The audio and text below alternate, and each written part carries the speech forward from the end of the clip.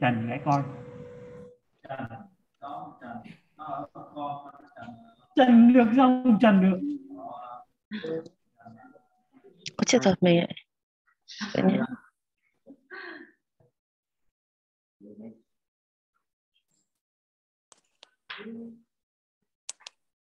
Trang đang học lớp à? Vâng. Em học từ hôm qua đấy. Không làm bài không biết làm, bởi vì lúc nghe lúc không tôi phải đi mò. Thế mà cũng được 10 điểm. Tí nữa xem kết quả luôn chị ạ. Này, đáng nhẽ là cô Trang phải xuống đây. Cô Trang ngồi trên phòng. Cô Trang ngồi trên phòng thế làm sao tập trung học thì phải làm. hôm qua là định xuống rồi, thế xong rồi bị Trung gọi lại làm công văn, thế là lại phải ở lại. Bây giờ đang chờ để làm báo cáo nốt để còn gửi đã mới đi được. Đấy, biết ngay mà. Này, thật đấy rồi. Okay, good morning everyone. Good morning, Mr. Durant. I think that we have sufficient enough numbers. I think some people are running late today, but it's okay. They will join in a little bit later. So yes, whenever you feel ready, we are ready as well. Okay, excellent. Good morning, everyone. Good to see you back. Good morning, sir. How do you do? Okay, I see still a few people joining, but yeah, we'll press on. So I'll what I was going to do is share my screen first, and we'll just quickly go over what we covered yesterday, just to remind you where we got to. And also then we talked about a quiz. Yes. And so perhaps we'll go through the answers to this quiz, and then yesterday I also had a request to show examples of real risk assessments, aviation sector. So I've gathered together some examples which we can work through, and if people have questions, ask questions about them. And then we have a practice session of building or identifying some risks. And I understand we can break up into groups to do that. Yes. And then we'll move on to the next part of the course. Okay.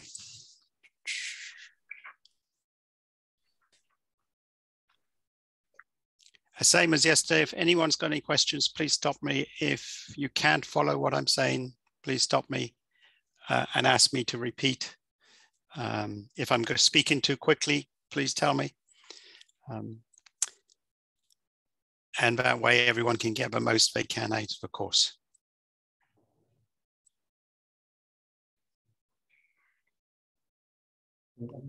Okay. It's not full screen yet. It's not full screen? No, not yet. Is that not right? No? No, not full screen. Oh, okay. It will show that you did not click the full screen button. No, you didn't click that. Yeah, oh, yeah. Okay. Yeah. I'll try again.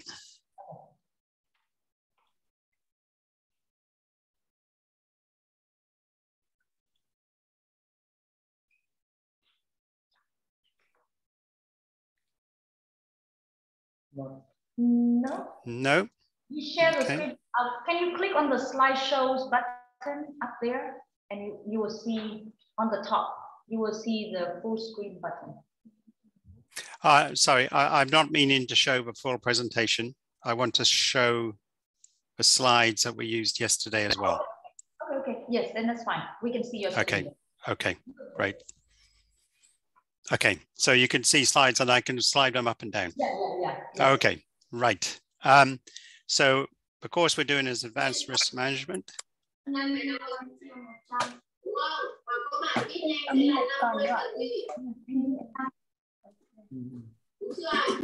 Okay, wait. Okay.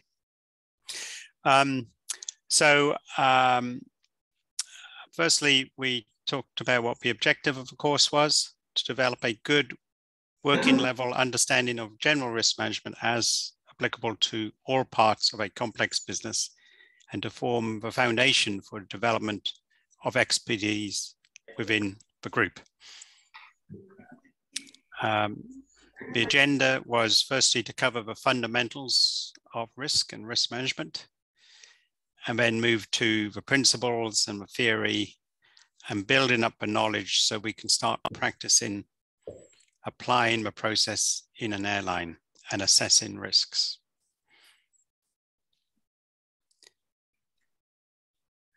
I very briefly talked about the history of risk and risk management, and I mentioned this book and I mentioned the Greeks.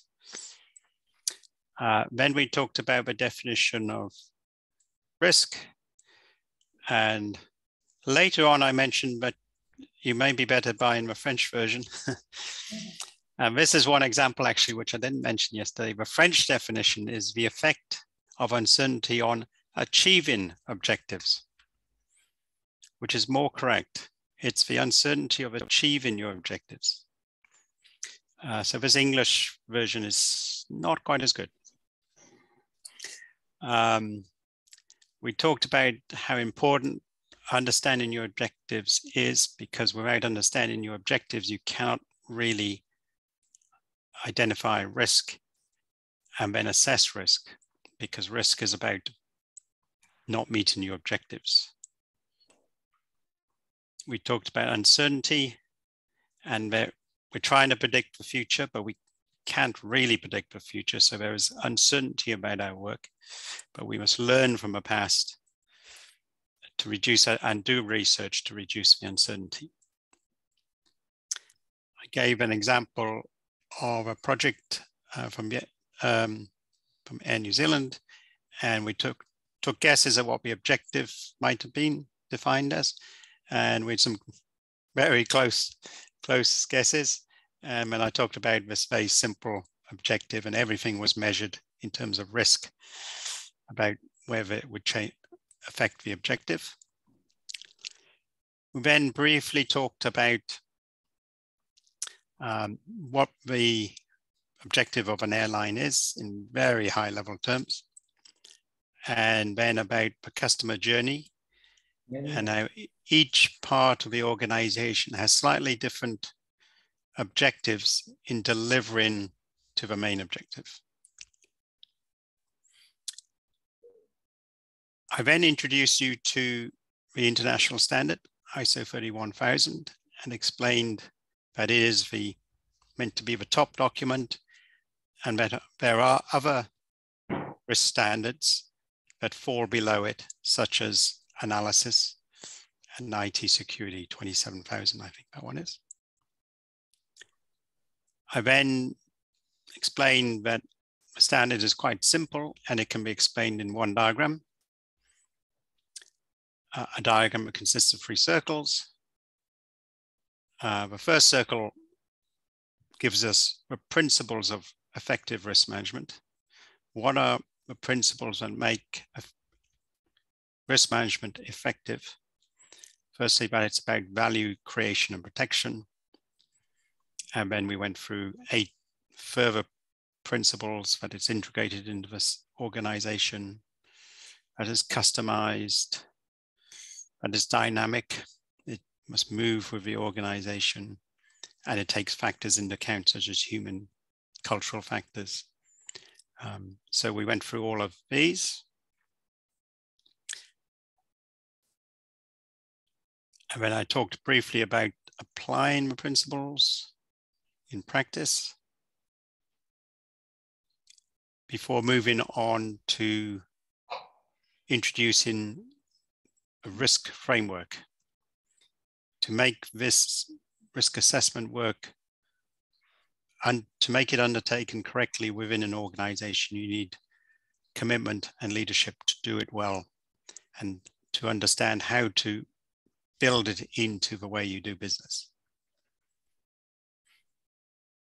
So we talked a little bit about that before then moving into the working level of risk management, which is the risk management process. And I stepped through that we need to understand the scope of our work, the context in which risk occurs, and any criteria that might apply, whether they're legal criteria or internal criteria, industry criteria, etc. Before then stepping through the risk assessment process itself. So I'll use this diagram, it's easier. How we have to identify risk, and that's really important because if you don't identify a risk, you cannot possibly manage it. How you analyze or try and understand the risk, what causes it, how bad it is, are there any opportunities associated with it? What are the factors that influence the risk? Before then, evaluating if the risk meets your criteria or not. And then how to treat the risk or mitigate the risk if you want to reduce the risk. And along the way, I mentioned that it's important to consult and communicate as part, particularly as part of a research and evaluation steps. But you must record and report on what you've done. And if reported, we need a common way of reporting, a consistent way of reporting. And that you should monitor the effectiveness of your process and review. Do we need to update it, for example? Have we missed something? Constantly asking the question. And in practice, this can be an evolving process, an iterative process. Taken steps, you learn a piece, you go back. Maybe we've missed something. We've forgotten about this. Let's review it.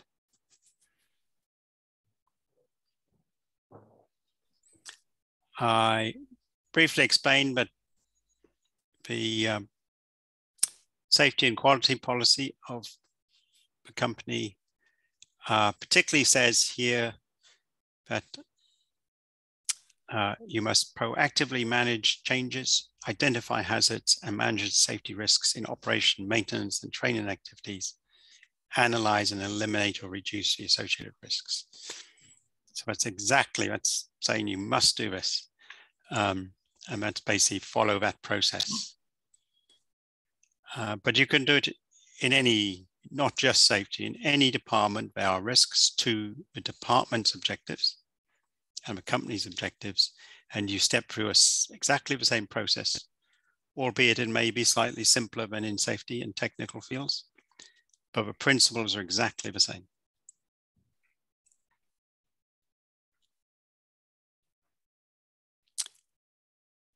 I then mentioned another international risk management standard, 31010, which is about analysis, and explain that you can do analysis qualitatively using terminology, phrases, judgment. You can use a semi-quantitative approach, which is you start to use some numbers to help you rank risks, but carefully recognizing that the numbers are only a guide, a help. Or in some more complex cases, particularly where you've got a lot of data, but you can carry out quantitative analysis. But it's normally done by people trained to do quantitative risk analysis or statistical methods.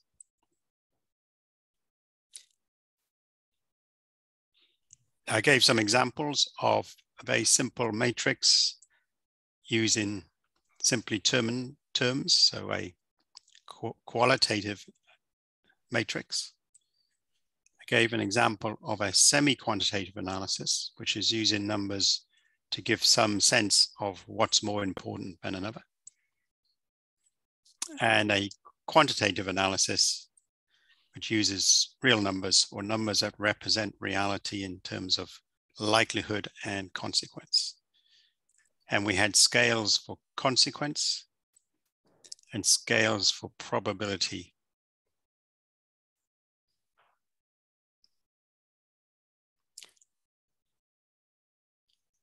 I then explained that mathematically risk is likelihood times consequence.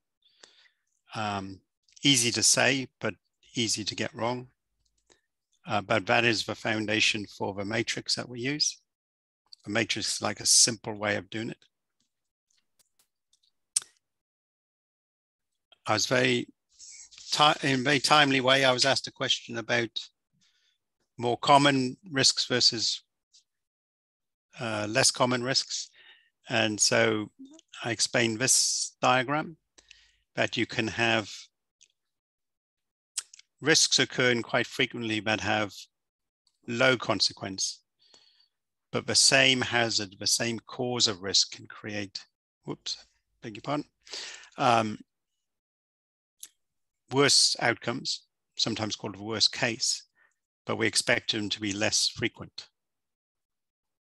So you may want to represent one risk in two different ways. One risk is the most common likely outcome, and another description of the same hazard that gives the worst case outcome.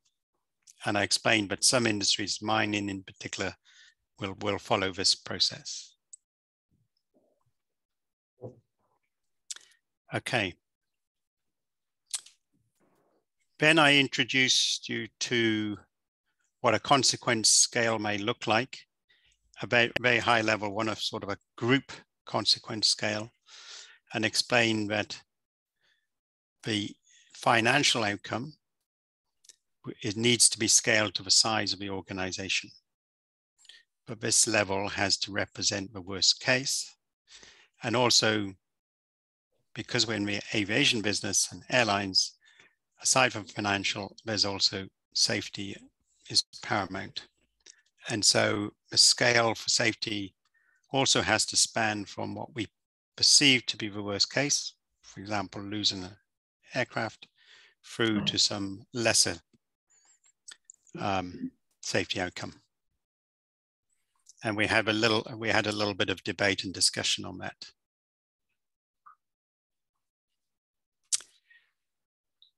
Okay, I then briefly talked about likelihood, and we can use different terms, but we have to agree what terms we're going to use. And I gave this example, which maybe I should have not shown two, because I was correctly asked why two, and I had to explain it was a complexity of the English language. And perhaps you should be reading the French version of a standard. But without joking too much, you need to agree what term means what frequency, however you choose to show it.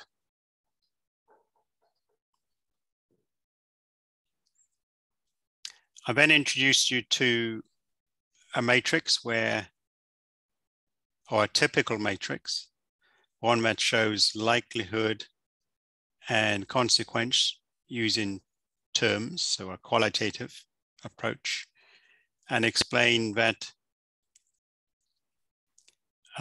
these may be weighted towards a likelihood, you don't want things happening frequently, or maybe weighted towards consequence, you don't like bad things happening, regardless of how rare they may be. Or you may use a simpler balanced approach. And comment was made that in an airline, an aversion to risk, a fear of a worst case can be so bad that maybe the rating should be weighted to avoid consequences, to rate consequences higher. And so this is a matrix that shows that. And then I explained that there can be a quite simple way of deciding that if you have a risk, you have to report it. And so you can split up your risk matrix and say, right, any risk that falls into this area must be reported to a senior level, this area to a mid-level, and perhaps at this level can be retained within the department and not reported. But I also explained the problem with that is that sometimes you have a collection of risks that don't get reported, but together they represent quite high risk.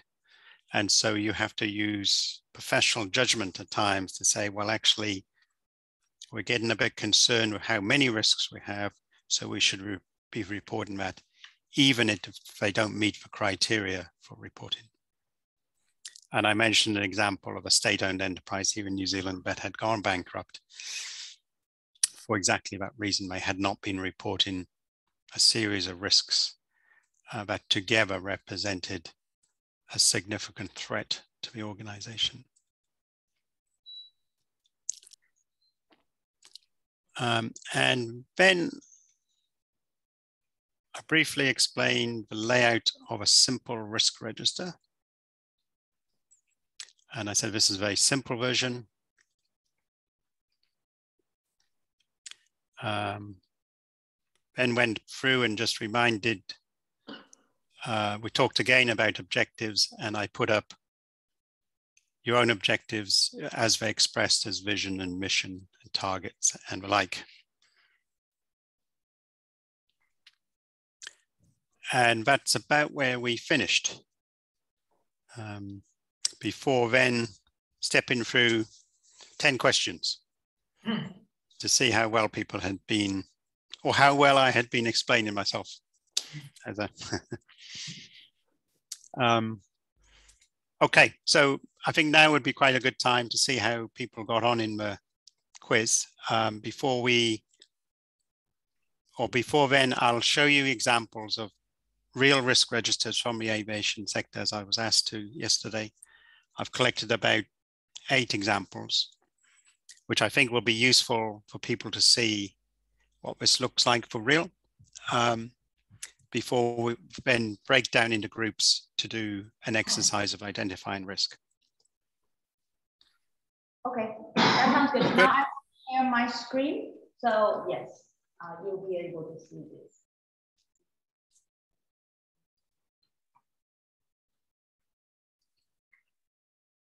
Okay, please wait 1 second here. Okay, can you see my screen? Mm-hmm. Okay, so here is the answers for question number 1, if everyone can see. So the question is quite simple. Please complete the following sentence. Risk is defined as the effect of uncertainty on, and objectives.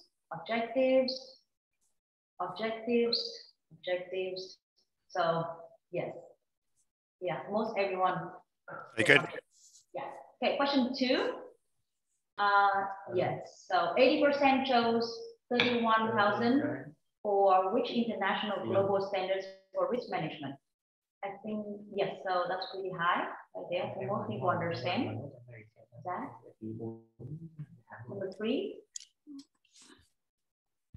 Which one of the following is not a step in the risk management process? And the answer is risk seeking, which is 72%. Is that the correct one, Mr. Duran? That's correct, yes. Risk seeking is not mentioned. Sorry, can we just go back to question 2? Yes. Now it looks like that for 1% participant had the wrong answer. However, ISO 27000 by chance is the IT security risk management standard. So strictly speaking, that is also a risk standard. Oh, okay. Yes. So someone's got it right. Okay, so 27 is also okay. I wouldn't fault someone for putting that down. Okay. Yes. Okay. So number 3, we finished. Number 4. Okay, so number 4, there is quite a few different answers. What are the 2 axes typically shown on risk metrics? Probability and, so some said balanced. So,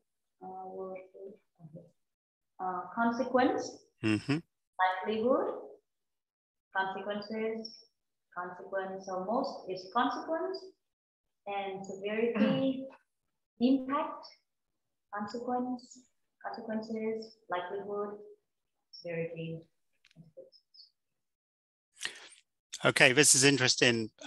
Impact and severity could reasonably be said to be correct. Okay. As well as consequence. Okay. Yes. Yes. So probably some still mistaken between likelihood and probability. So because it's yeah, and that I apologize. It's probably my fault because I gave that example of, which is really a problem with the English language. Sorry. Okay, yeah, so probably that. Okay, number 5. Okay, number 5, we have quite a few answers. Why are we interested in objectives when discussing risk management? Because we must set an objective to find ways to quantify and measure those risks, create methods to monitor risk, and finally come up with treatment methods which mitigate or eliminate risk. First answer, because we must identify the objective and then we define the risk. That second answer is very good, very succinct, very short, simple, correct answer, yes. Okay. Proactively manage changes, identify hazards and manage safety risk in operation, maintenance and training activities, analyze and eliminate or reduce associated risk. So that explains what risk management is about, but not really why we have to identify hazard objectives. Okay, as you know that when something happens, it will negatively or positively affect to any department. Based on this, we find solutions to prevent and reduce risk. Yeah. Next one is to focus on core value of business, give priority to main factors and create safety culture. Next one, because objectives are fundamentals of risk. Very good answer. Next, we can apply different level of risk on different objectives. That's not quite correct. It's not quite. Okay. Yeah. Next one, encouragement for companies to think about threats, to be prepared about threats, also to be better on organizations. It's close, but not quite there, perhaps. Okay. Close. Because we must have objects in order for us to know what factors will affect the achievement of those objects. I mean objectives. From there, we can identify the risk to manage them. Mm-hmm. Next one, because objectives consist of different aspects, such as objectives in safety, security, environment, and finance, which could be applied in many levels, including strategy, projects, product services, or procedures. That is correct what's written, but I perhaps doesn't quite get to the answer of the question. Yep. Because of its uncertainty. Okay, I'm going to come back, if I may, once we finish through these, I'll just explain a few things actually. Okay, Mm-hmm. Okay. In accordance with safety quality policy. Because risk is the effect of uncertainty on objectives. Straight out of a textbook, that one. Because objectives is a thing which we concern, and this thing is affected by something positive and or negative, and we need to know more different aspects to mitigate risk to this thing. Mm-hmm. Mm-hmm. Identify the objectives help define risk for each department. Mm-hmm. The first thing we need to be in compliance with regulations and applicable standards. And in addition, to consider the balance between safety issues and economic efficiencies. Okay. Mm-hmm. I think for the last few, to figure out the specific goal, objective of the company or department that risk might be identified, measured, and controlled. Mm-hmm. Good. Develop a good working level and good working level understanding of risk management. Okay. Risk management. I think that's it. That's all the answer. Okay. If I could, I'll just I'll just make a few comments here. Okay. There is often confusion we find with what is meant by the objective, what objective. And sometimes people read it as the objective of a risk management process, which is not correct. That's not how we are trying to use the word. clearly the risk management process has an objective. It's to identify and manage risk. But the objective that we're particularly interested in defining is the objective of the organization or the department, because that is what we are measuring. We are interested in the risk to those objectives, the probability of the possibility of not meeting the organizational objectives. So there is sometimes that confusion exactly what objective we're talking about.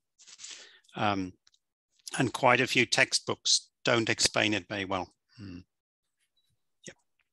But a lot of good answers there. Yep, very good. One looks like someone wrote the textbook. Yeah. Yes. Okay, this number 6. What is the first step of risk assessment process? So 44% is identify risk, 32% is establish the context, and then just 4% is treat. Okay, I feel it was not a good question to ask, actually, because a risk assessment process, strictly speaking, is just the middle of the overall process, and it's identify risk is strictly correct. But the first step of a risk management activity is establish a context. So I wouldn't fault anyone for writing either of those. Okay, I understand. So just a wording of the question. Yeah. Dạ. A và B đều được. A và B thực ra là tức là hai cái nội dung mà đang bị trùng nhau, thì thầy bảo là nếu mà mình nói về quy trình thì là cái câu A là đúng nhất, nhưng mà khi mà mình nói về quản lý rủi ro thì cái câu B lại đúng hơn. Tức là cái hai cái đó là câu hỏi của thầy nó đang chưa đúng sát ý lắm, nên là thầy bảo là nếu mà bạn là A từ mặt B cũng không sao. Okay, number 7, the ICAO risk matrix uses 3 terms. Which of the following term is not used? And 72% said, okay. I think that's a good guess. Very good. Yeah. Okay. Number 8. Okay, so this is where you are interested in.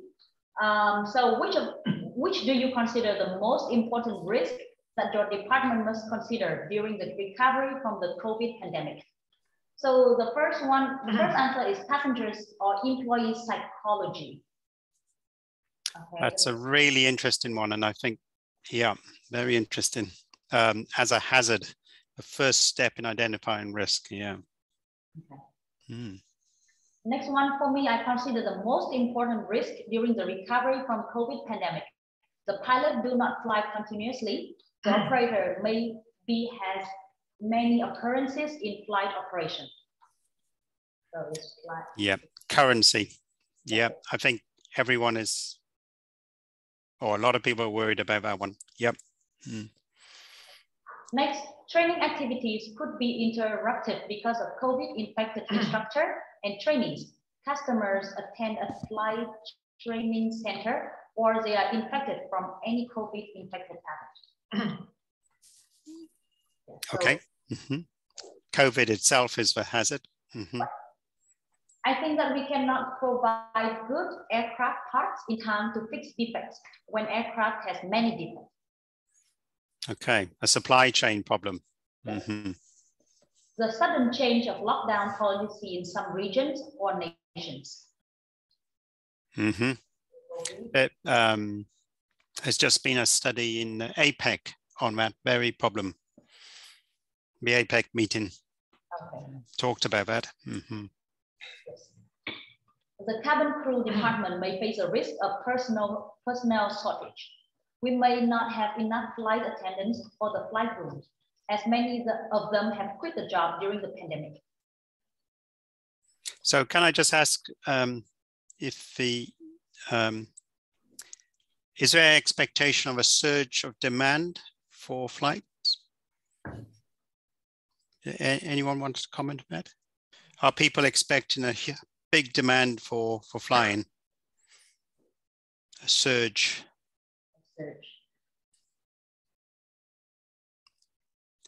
It has, yeah. Sorry. Thầy vừa hỏi là mọi người có nghĩ là trong thời gian ngắn tới thì sẽ có một cái kiểu là gọi là demand là cái nhu cầu cái nhu cầu ạ, nhu cầu vay sẽ sớm quay trở lại không ạ? đang cao lắm rồi. Đang cao lắm rồi. Thì đấy thầy người phía Vietnam Airlines thôi. Có ai muốn trả lời không ạ? Bên khác bạn.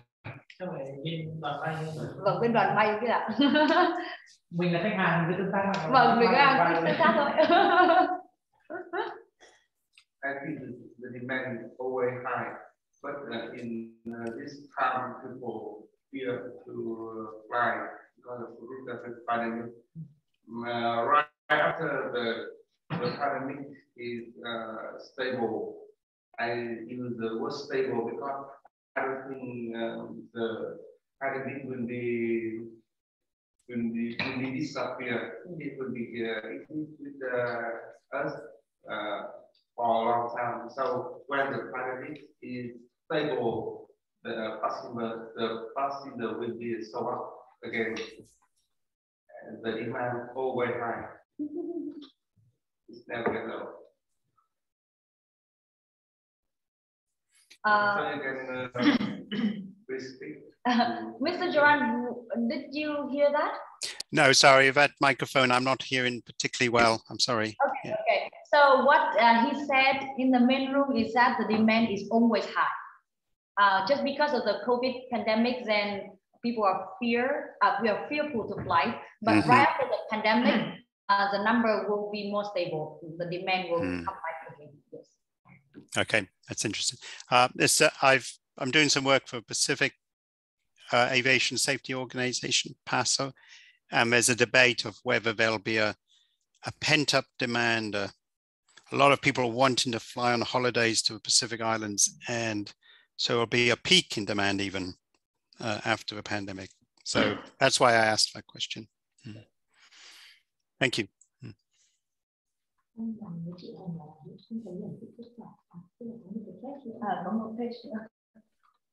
Okay, so I'll continue.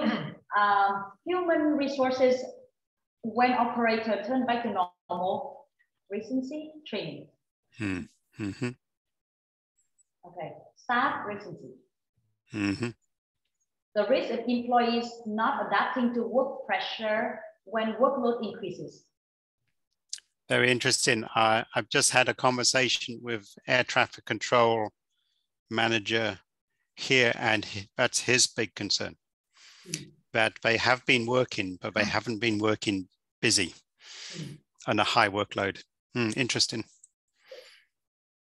I am working in the safety quality department for an aviation cargo company. In my opinion, I think the most important risk that we must consider during the recovery from the COVID pandemic is employee motivation. After a long time of social distancing and having to work from home, many employees found that they are going to lose their motivation in working. Some employees decided to quit their job and find another job to refresh themselves.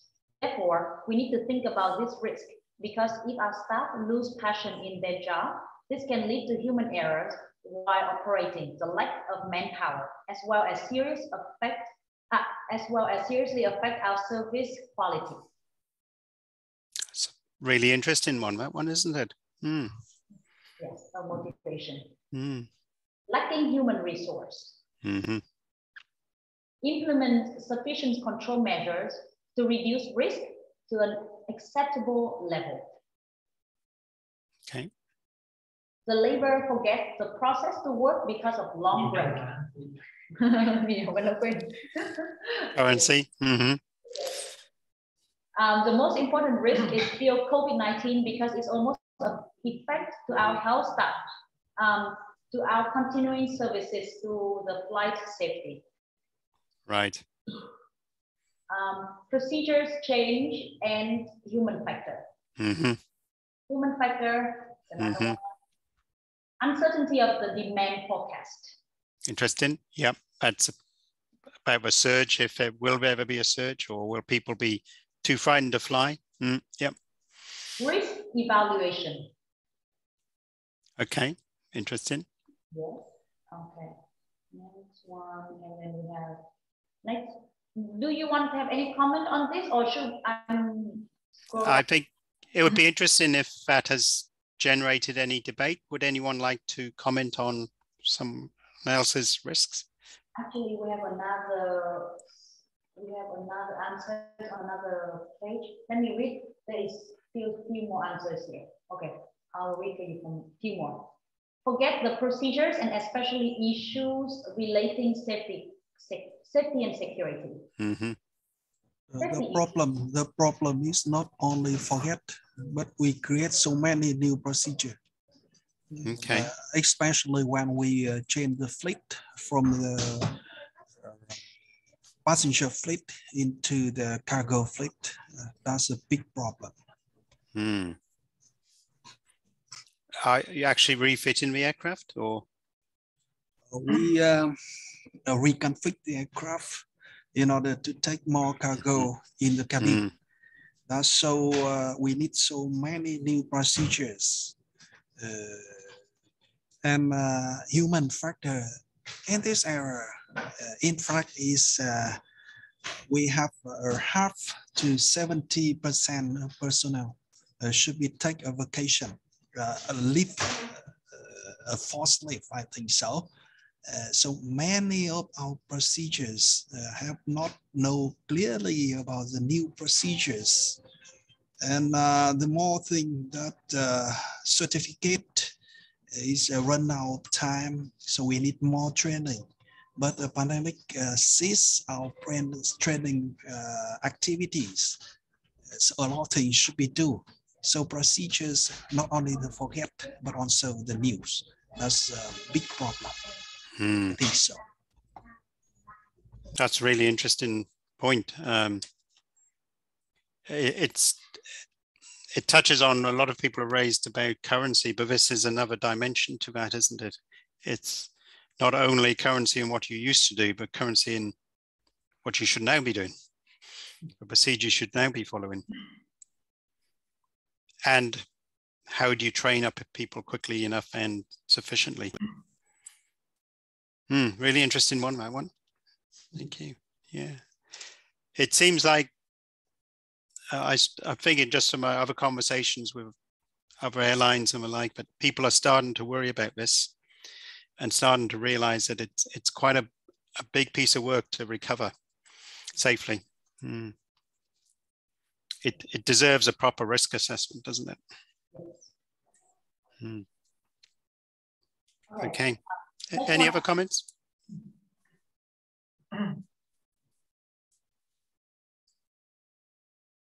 Okay. Okay, I will continue to read this a few more. Safety issues. Okay, that's one. Workforce reductions worsen long-term labor crisis. That's a labor shortage. Right. Yeah. Yes. Next one, the most important risk is the lack of passengers. Because after pandemic, they don't have so much money to buy tickets. They maybe choose another cheaper airlines instead of Vietnam Airlines. At that time, Vietnam Airlines will have a lot of revenue reducing. Then our passenger sales department will not meet the KPI or the goal. And Vietnam Airlines also will have no money for operation. So commercial risk. Yes, commercial risk. I think that when we cannot provide good spare parts in time to prepare defects on aircraft. Supply chain. Yes. Lack of supply for the air cargo business because it continues to maintain a high growth rate. Next one, okay. Pilot operating skills and compliance are affected by the operating interruption. Yes. That's it. That's all for question 8. Everyone answered. That's a really interesting mix of ideas there, and I think most of them are very valid, aren't they? Yes. Yes. Okay, so we will move on into the last 2. Number 9. Which combination of probability and consequence results in the highest risk? And yes, major and likely is the most answer. Okay, so last one. Which of the following risks refer to risk after mitigations have been applied? And 68% chose residual risk, and only 4% choose raw risk. So almost everyone got that one right. Yeah, but raw risk is incorrect. Yeah. Yes. Raw risk is for before mitigation. Right. So the correct answer is C, right? C, that's right. Okay. Yes. Okay. So that's all for the 10 questions, I think. Yeah. Very good. Okay. It seems like most people are picking up the right answers. Just a few that missed the answers on a couple of questions, but overall, I think it was a very good result, isn't it? Okay. Anyone want to comment on the questions and answers? And does it raise any other questions?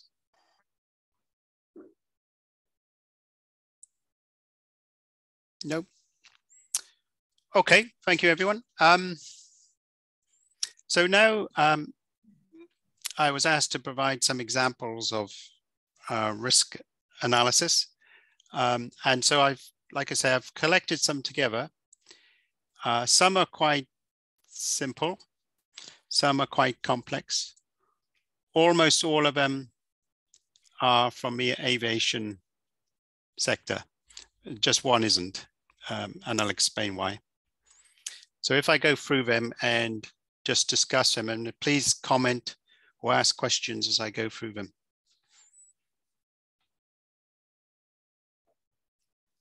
So I'll share my screen on this one. Sorry, excuse me, I tidy up my screen.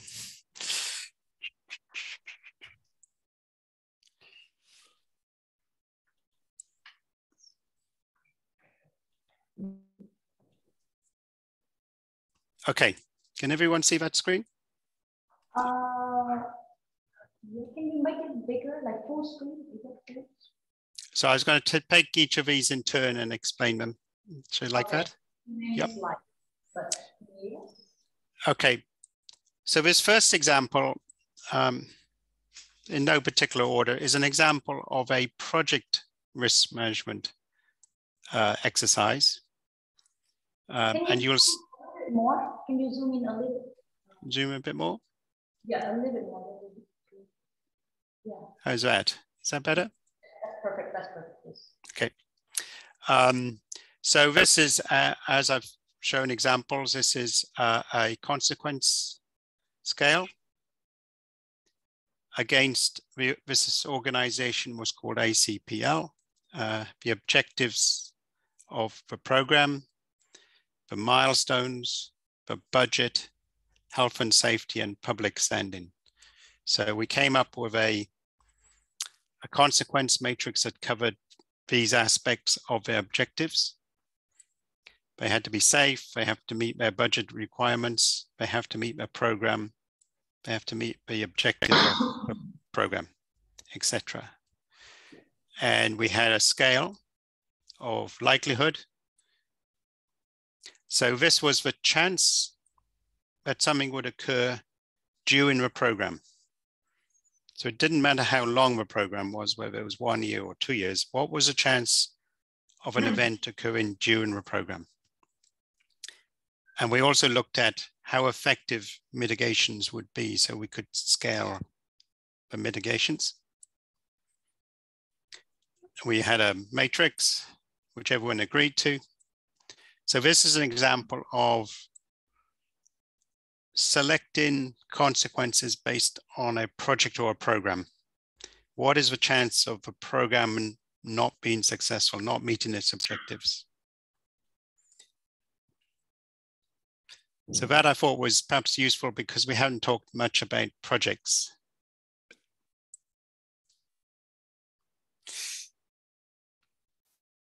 This is another example actually of a project, but you'll see this is a risk matrix. Can everyone see that clearly? It's a little bit small. Is that better? Yeah. So the project 37, it was just called Project 37. It was a civil project. It's still small. Okay, so I guess the important point is we identified a risk, we called it an issue, just summarized it. In this case, undefined financial success criteria. When detailed for cause, is that better? The cause of a risk. The rationale for a project has developed over an extended time and the ownership of a project has moved to a new entity as part of a larger change. So it was a very uncertain environment in which the project was being carried out and people weren't clear what they were trying to achieve. And so it was rated very high. So the management plan was to seek dialogue with stakeholders and develop a common understanding of the opportunities to help sell the project, to explain the project. But even with that, it was still considered high risk. I mean, it says there's more to this one, so there's more issues. So that's an example of a real risk where the project hadn't gone well. We were called in to help manage the risks. And the first thing we said, well, no one really knows what they're trying to achieve. No one quite knows what success looks like. So how can we possibly have a successful project? And this went on financial, social success, functional criteria. This was a classic example of unclear objectives of the project. And therefore, there's a saying, if you don't know where you're going, you might end up someplace else. You'll end up somewhere, but you don't know if you've ended up in the right place. So is it, like I say, is a real project we were asked to help with. We set out to try and identify risks. And the first thing he said is you don't know what your objectives are. That's a risk. So I thought that was quite interesting example.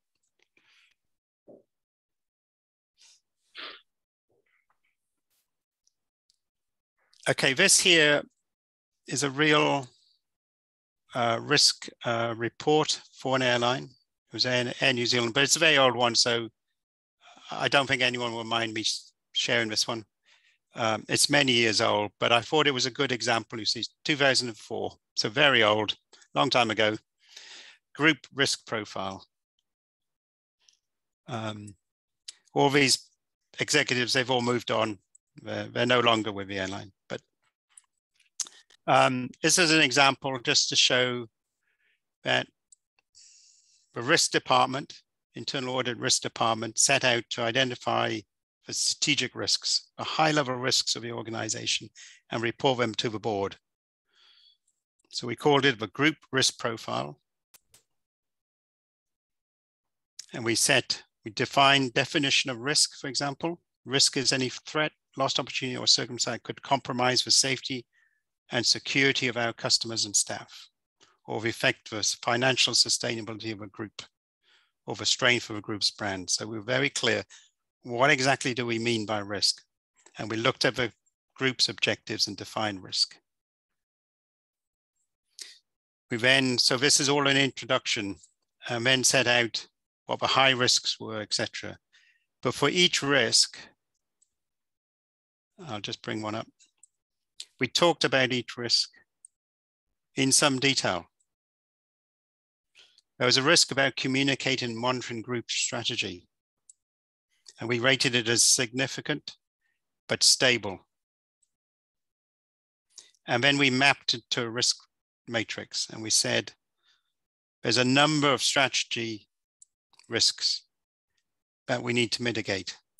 And then they're moving, they're dynamic, and they're moving, tending to go higher risk. So we talked about what's causing these risks, what the impacts would be, and a proposed mitigation and practices. So the reason I'm showing you this one is to show that you can have a risk register with risks listed on them, and you can have quite a lot of detail in the risk register. But sometimes risks are so important and so complex and multifaceted, but you need to have a proper report that really explains and explores a risk so that the senior team can really understand it and work out the strategies to address the risk. So risk management is more than just writing a risk register and reporting whether risk is high or low. It's about really understanding some risks, really getting under the skin, and exploring what exactly is driving a risk and what are we going to do about it. So that's just an example.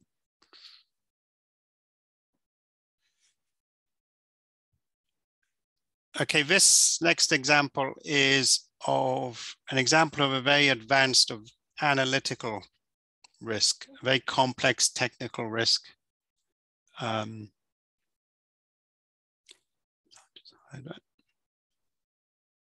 And what we were interested in this case was whether obstacle lights should be fitted to the mountains around Queenstown Airport. You may not be able to see that that's Queenstown Airport at night with the lights. Before it was able to fly, we could fly in at night. And the question was, the regulator wanted obstacle lights fitted on the mountains. But the airlines were concerned they may create more hazard than they were trying to solve. It was a very complex human factors, technical analysis had to be done. I should remark this mountain here is only 200 meters, 200 meters to the right of a flight path. So it is a very challenging airport. And so we were asked to help to understand these risks and carried out very detailed analysis, workshops with 4 airlines in the room, wrote a lot of technical detail, explained the problem, the flight paths, the approaches, and then looked at the human factors, looked at human behavior using the, what's called the OODA loop, and how people think, how pilots think at speed. And then we applied the risk management process. This is, you'll recognize this diagram. Very simple. The blue one I showed you is the same diagram. And then we built a risk matrix, the likelihood, for example, critical expected to lead to a future accident. Or we also looked at a positive side, expect to prevent an accident. And then started to rate risks on different approaches and departure paths. Looked at the human factors, different ways that humans could respond to different circumstances. And then started to think, well, if we've got a bunch of risks, what's the overall effect on risk of different solutions? And what would prevent the accidents? So the reason I'm showing you this, here's the airlines involved, Air New Zealand Airways, Jetstar, Virgin, is just to show that some risks are so complicated, so technically advanced, that simply doing a risk matrix isn't sufficient. You need to get experts from all sorts of fields and go through a very complex process to really understand the complex risks. It's not common. And as I said yesterday, you can do your risk analysis at quite a high level initially to identify what ones you should concentrate on and put more resources into. And very occasionally, you'll come across a risk that is very complex and you need to put very specialist resources into understanding it.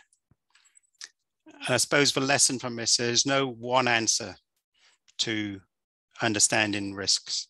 You have to firstly understand an overall level of risk, identify where you've got areas concerned, do some more work. And from time to time, there'll be a very complex problem to solve. And you have to be prepared to put time and effort into really understanding it. So in this case, we were concerned that the regulator was pushing us in the wrong direction. And so we really needed to understand this risk. I meant all the airlines, all the airlines. Would anyone like to comment on that?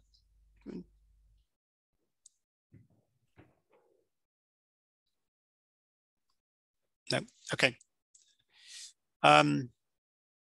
This here is another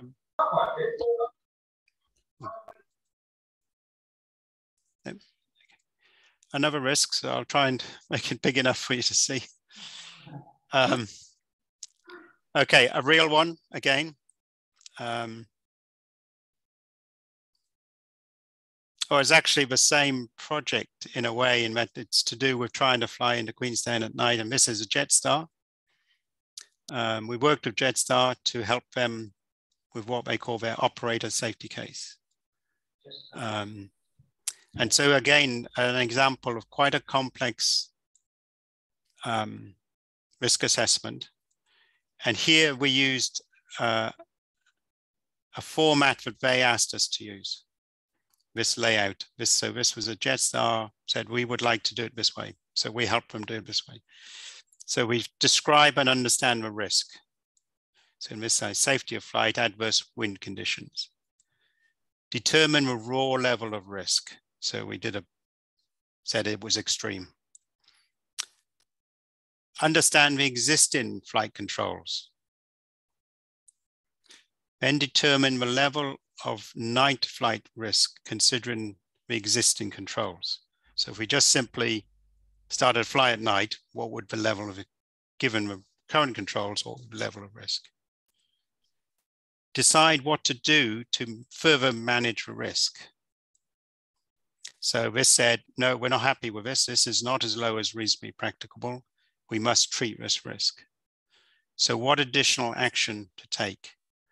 So for example, widen the runway, fit centerline lights to the runway, additional human factors training, for example. So these are all things that were done.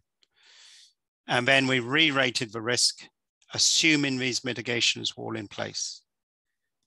And we came up in this case with a low level of risk. And are we comfortable? Is this as low as reasonably practicable? Yes. So that's this is a real project. And that was just looking at the threshold to touchdown and landing roll of a phase of flight. And we went through and we looked at all these different hazards, and we looked at takeoff to departure, for example.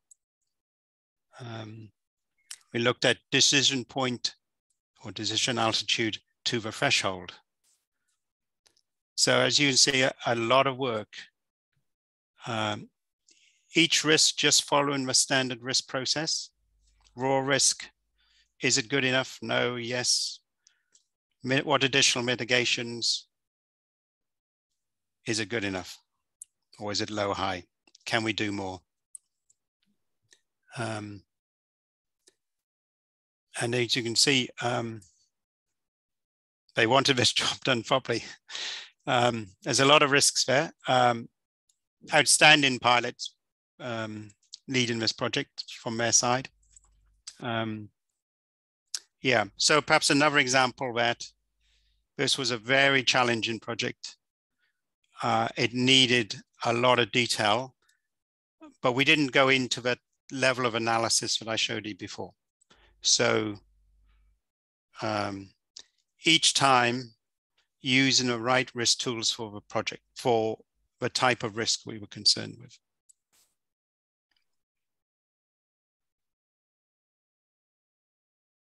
Anyone want to comment on that? Perhaps the operational people?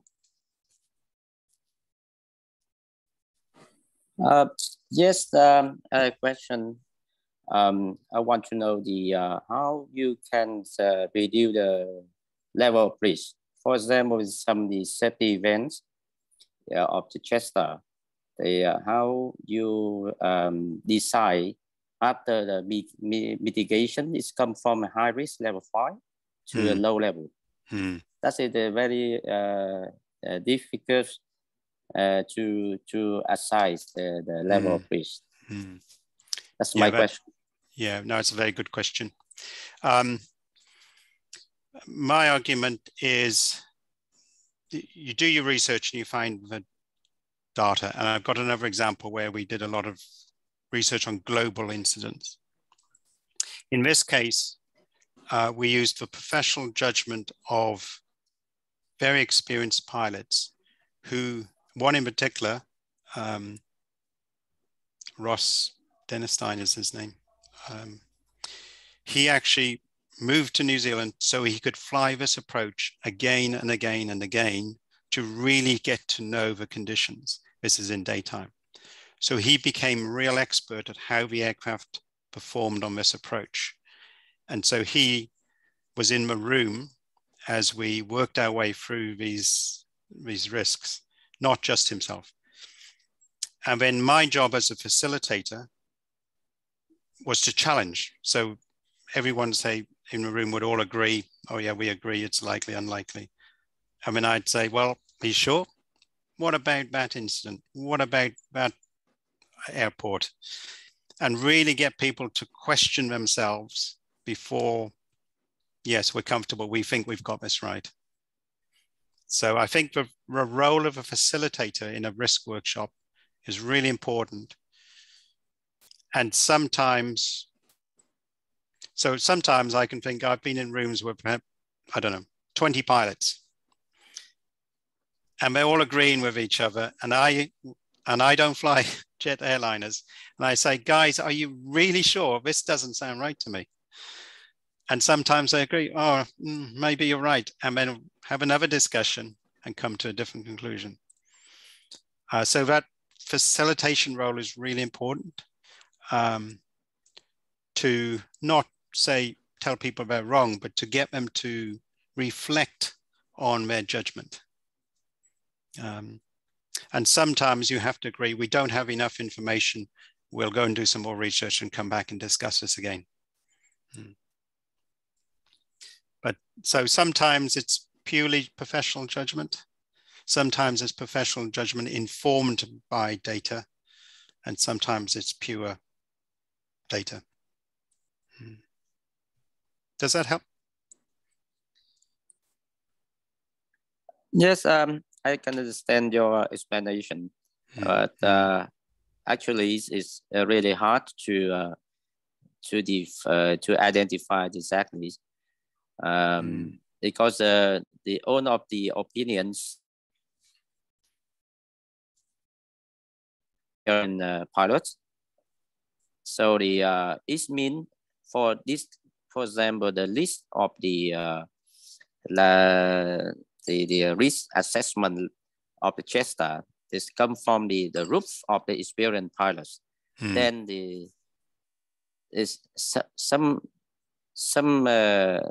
something is not from the data. Maybe this may be from the safety event data from the aircraft and experienced pilots. So it means this list always not really correct for the risk level. Yeah.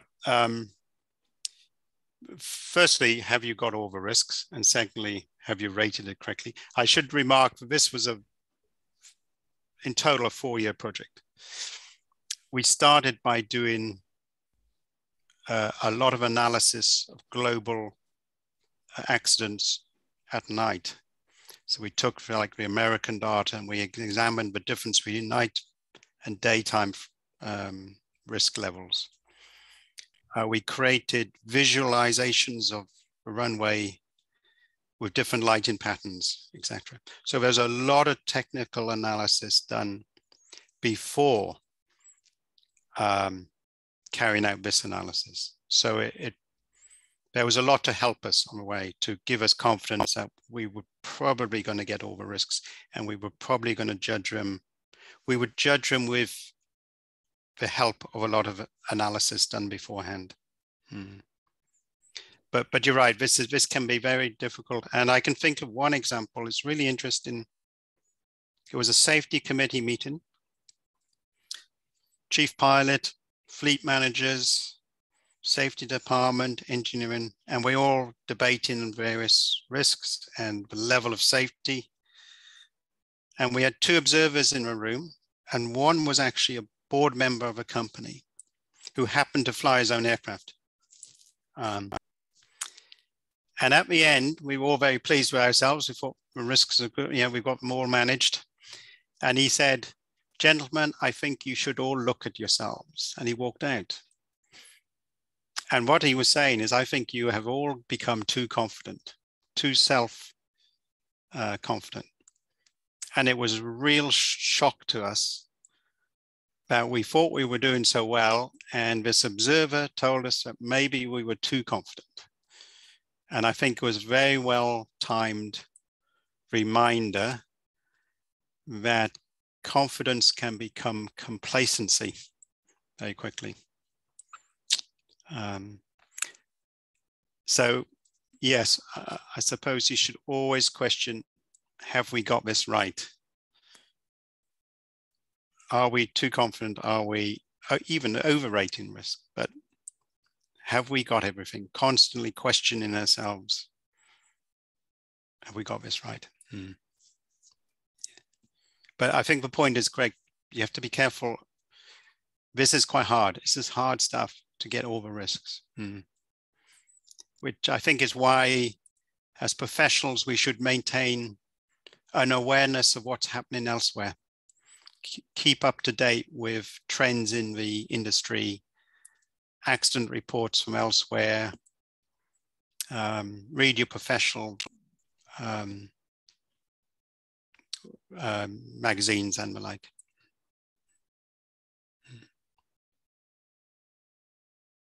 Does that sort of answer your point? Yes, I got your point. Thank you very much. Anyone else would like to say something? That's really key point that's coming out here is always question yourself, always question. Okay. And another example, this is an, what is this? This is an airport. Works on a runway and shortened runway operations, that was it.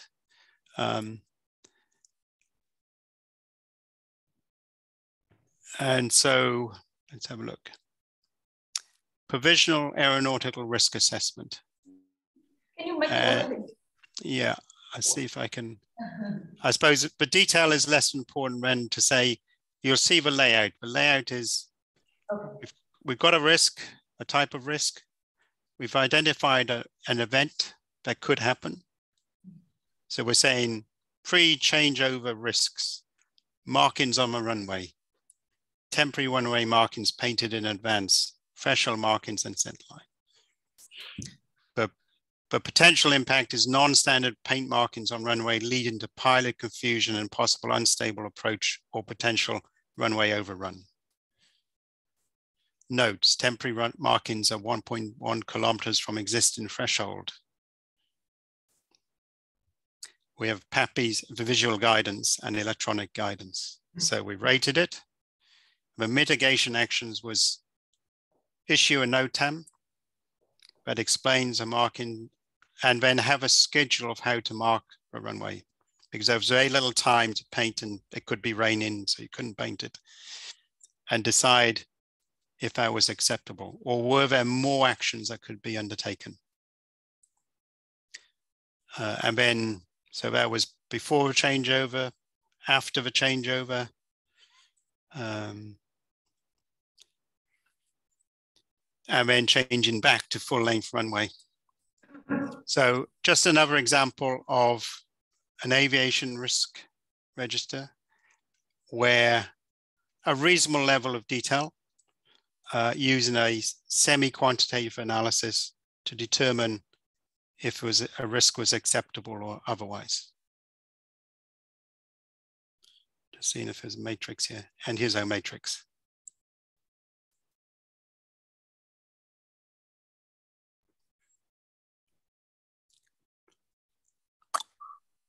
And okay, two more. It's a same project actually. This became a we thought this would be easy project everyone shortens their runways. That's not a problem. But then we looked at the data around the world and we were surprised at how many incidents were caused by shortened runways. Perth Airport, for example, had 5 near misses in 1 week. There had been an aircraft lost in the United States. And so we realized actually it wasn't a simple problem. And we even had so many mitigations to manage, but we had to have this simple plan to manage the mitigations, to keep up to date with exactly all the things we had to do before we were comfortable to carry out the project. This is just a list of mitigations. It was a really surprising project, and it just illustrates that sometimes these things are very complicated, but you need to do, you may have a lot of people involved, a lot of stakeholders, each with different parts of a problem to solve. In this case, we had flight crew, we had the regulator, we had the airport, we had chart companies, programming aircraft, all sorts of issues to solve, air traffic control training, etc. And this here is a report on one particular risk for that very project at the very beginning, where we did the analysis and summarized the risks, explained the process we'd been through, showed an example of runway accident. This was San Francisco, explained the problem for the pilots and the aircraft and the change in technology and how that was affecting the risk, and then had to report it to the senior leadership team of the airport. And this is the way we tried to communicate that risk. What we said was, if you carried away this project as planned, this year, the year of a project, you will probably have a moderate incident. So you'll probably have go-arounds, aborted landings, etc. But you may lose an aircraft. That is conceivable. It has happened in the past. We've identified many risks. The final message was, do not carry out this project this year. We've got too much to do to make it a safe project. So it was postponed for 12 months, whilst all the stakeholders understood the risk and mitigated their part of a risk. So I think this is quite interesting in that we used a very simple matrix. This is a matrix of the airport company, but had to explain there was uncertainty what would happen, but the worst case could reasonably be expected to occur. And this was a senior team who were not essentially aviators. Most of these people were commercial people who were running an airport. They had very little technical knowledge. So we had to try and communicate this level of risk without appearing to be overly cautious. They made the decision very quickly. They said, okay, we'll postpone the project for a year. So any comments on that?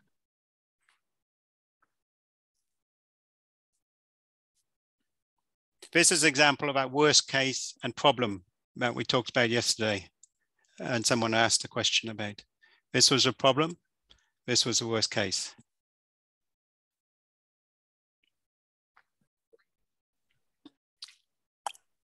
Okay, so they were examples I've put up. Hopefully that was of interest to people. I'm thinking with hindsight, maybe I've put up too many complicated examples where they don't all have to be complicated. They can be fairly straightforward. But think the point is that sometimes risks are complicated and need a lot of work. And so you should be prepared to set that aside and get the right people focused on that problem. Where normally most risks you can just manage within your department with any specialist knowledge and just use self-evident mitigation strategies.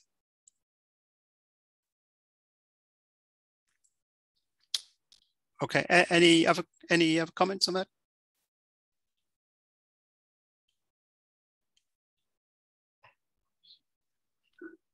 No, we don't have any. Oh, okay.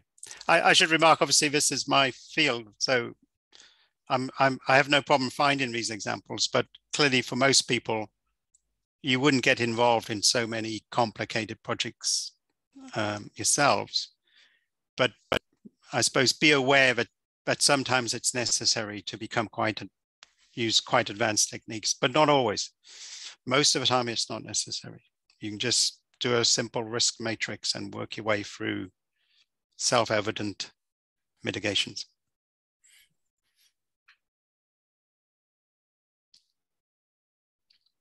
Okay.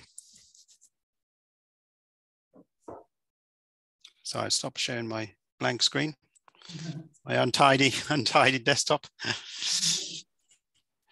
Okay.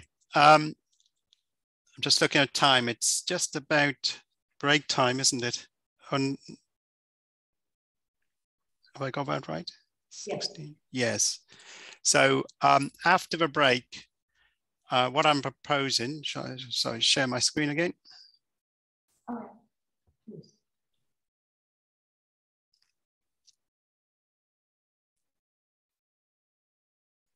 Sorry, that's fine, right?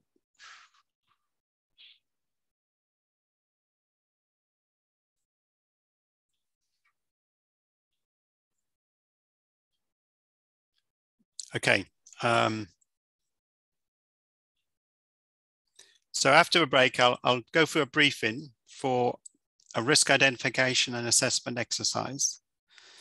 We can form up in groups and then go through a process to identify and assessing 3 risks. And then when each group has completed their exercise, we'll go through each and discuss the risks that each group has identified. Okay, so does that sound what I think we should do after a break?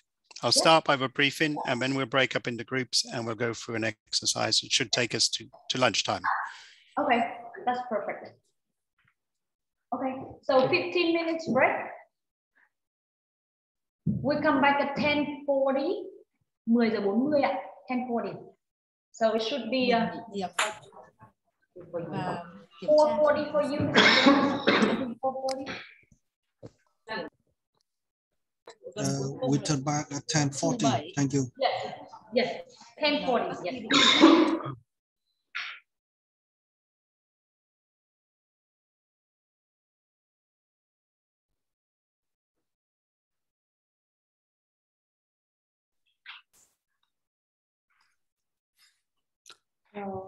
Okay, I'll share my. You know what? If they don't, I can share again on the chat box, so everyone will know. So okay. The discussion, you need the pack 2, is that correct? Pack 2, that's right. I will share once again on the chat box. Yes, that is doable. Okay, excellent. So you can start with the briefing. Okay. Welcome back, everyone. I'll share my screen. Just a minute.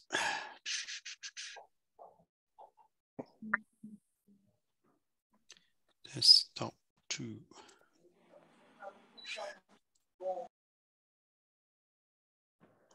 Okay, hopefully everyone can see a slide.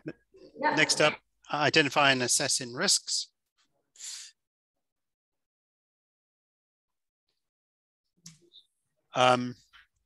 So I'm going to, this is now an exercise. It will take us a little while to get ready, I think, but I'll brief on what the idea is. And we'll form up into groups, but we'll need some information to work with, and I'll go through that as well.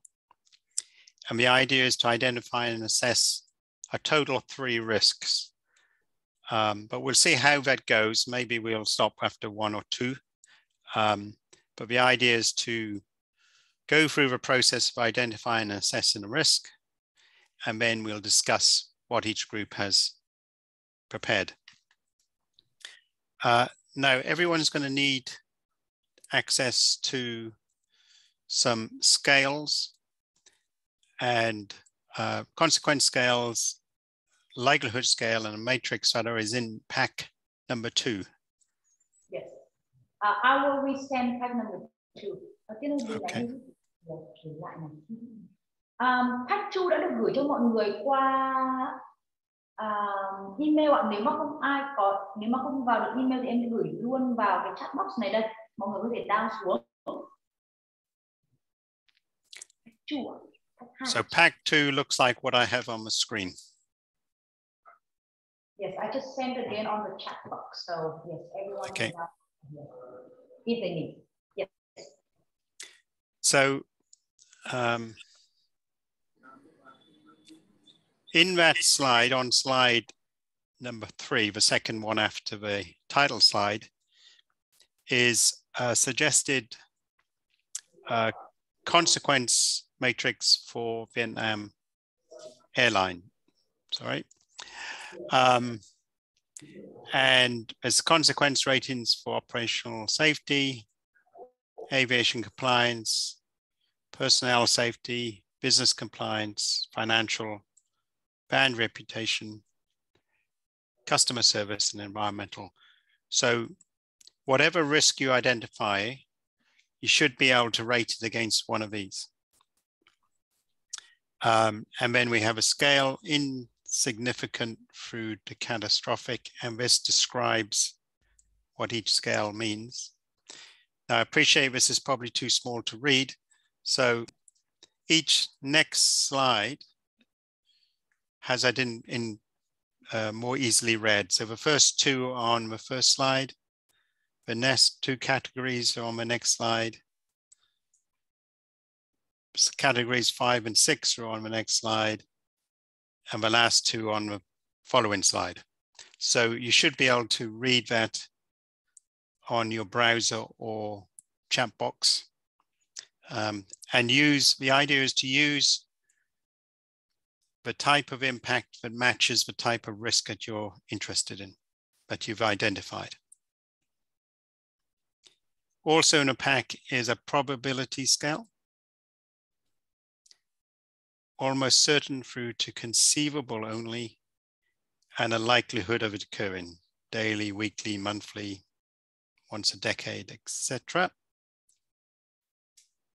And a matrix. So when you identify a risk, you identify the consequence level and the likelihood of it occurring, and you can rate your risk.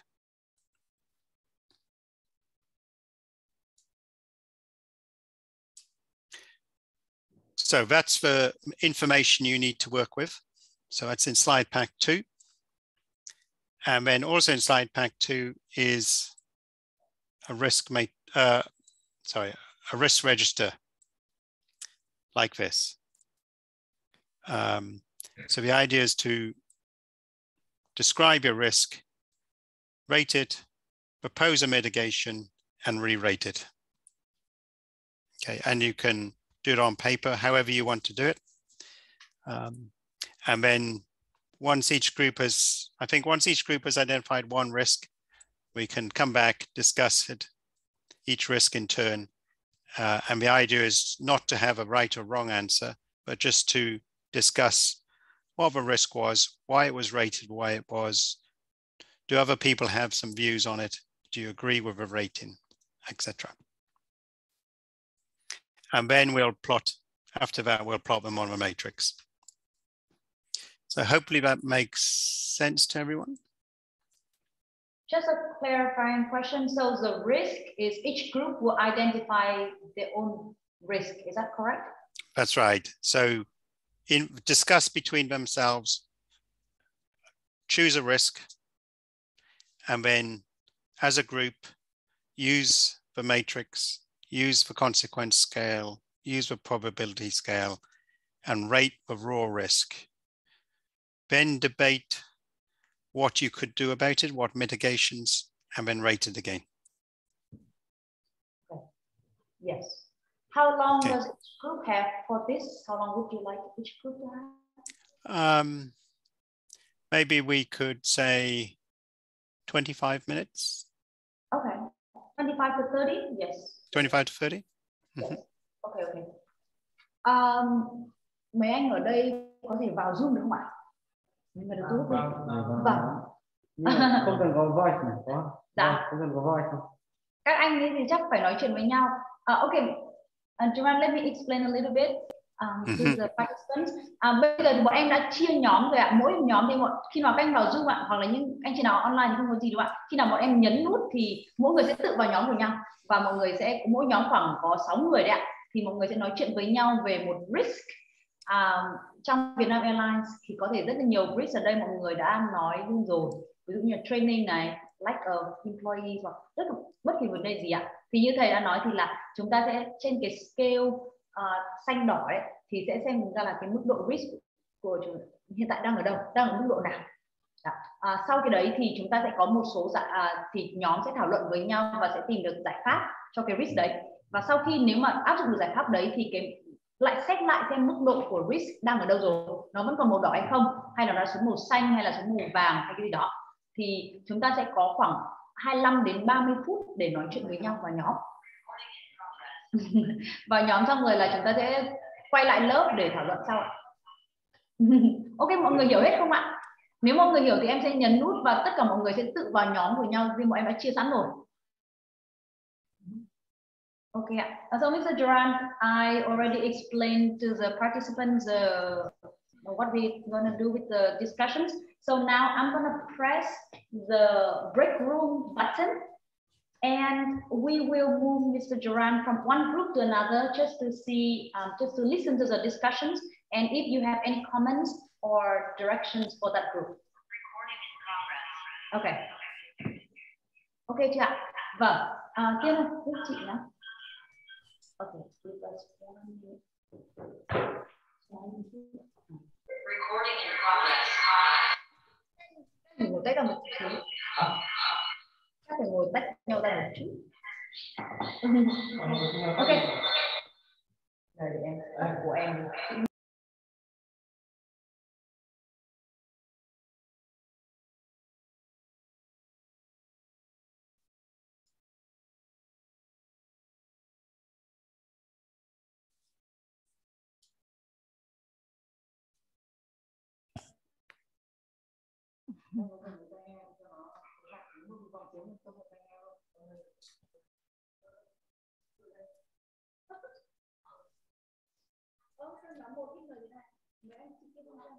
Chưa join vào ạ. Cho vào nhóm 2 trước. Vâng.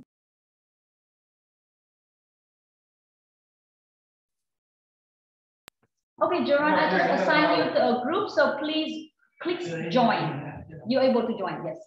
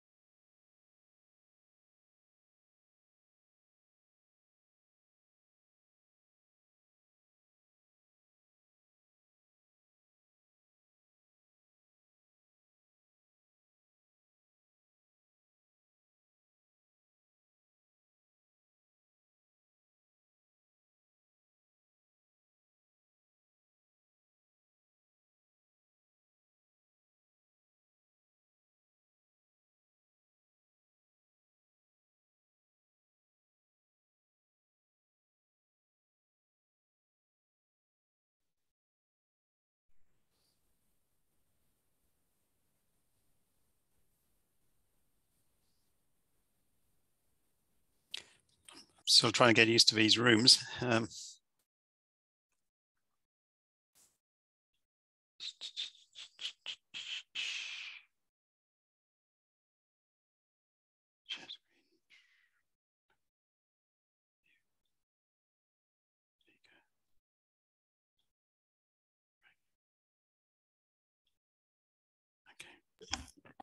Kiran?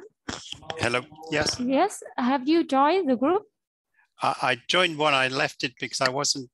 I was still trying to get used to the groups. Right. Yeah. Yeah. That's fine. I think just wait for them for a few minutes because they're gonna discuss and then we can jump inside. Okay. So I now have a list of all the people in the groups. Yeah. Okay. Understood. I see. Yeah. I move to.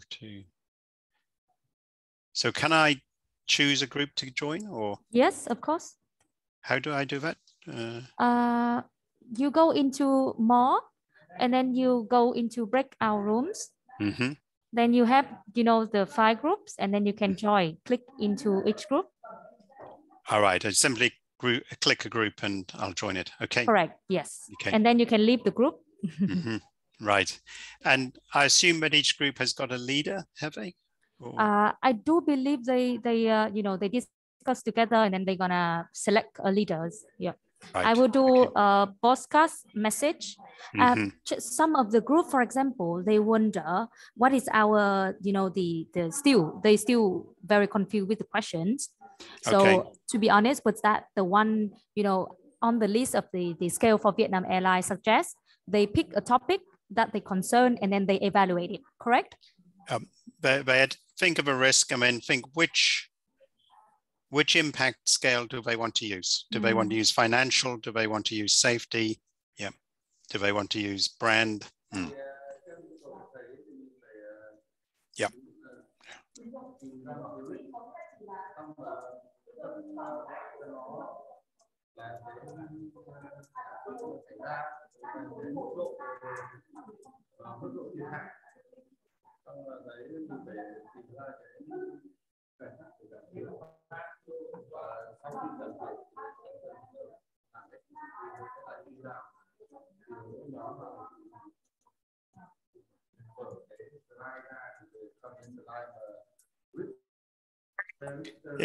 If they find it too difficult, then maybe we could go and if they do find it difficult. Kiran đang ở bên ngoài và ông ấy sẽ chăm sau.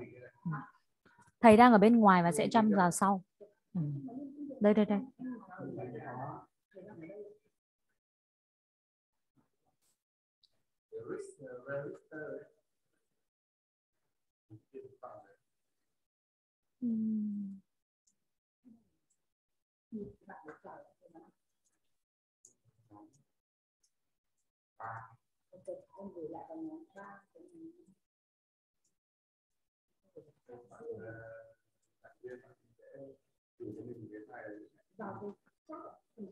Kiran, do you want to just go into each group and and explain and Sure. just in case we need to monitor them anyway. I join it too. Okay, I'll start in with group 1 and I'll work my way down. Yes, please. Thank you.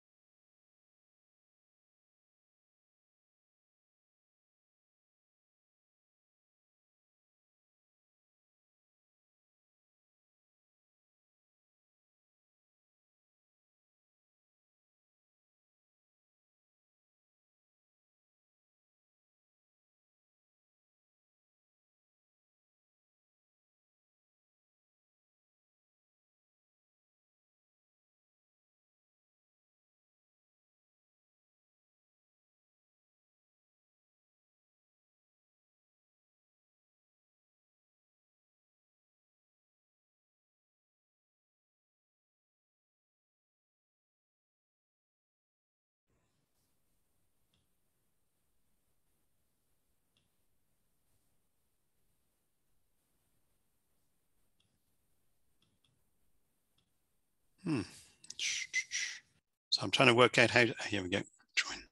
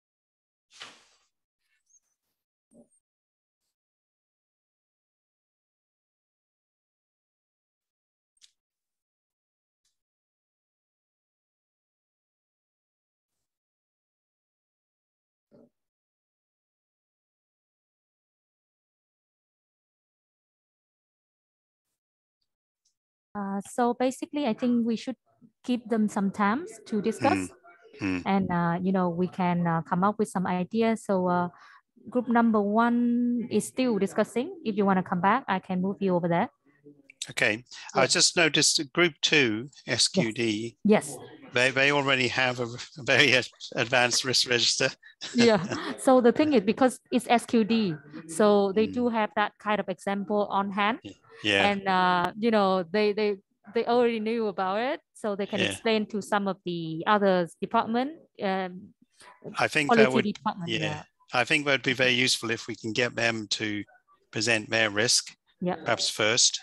I'd be interested to know what their scales they're using. Maybe they can present them and we can discuss them as well. Yes, yes, correct. Yep. Good.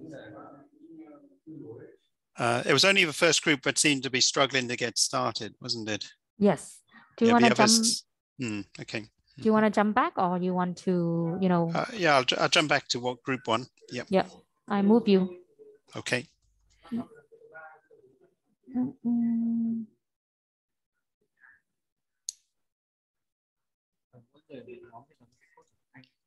Yep, I will join group 1 as well. I move you.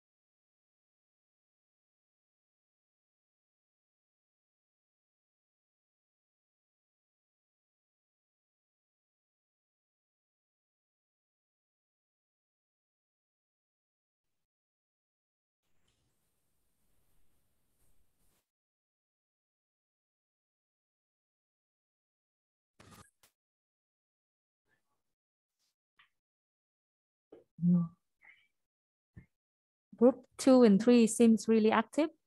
Good. Okay. I'm not surprised too, huh? Yes. Flight crew always active. Yeah.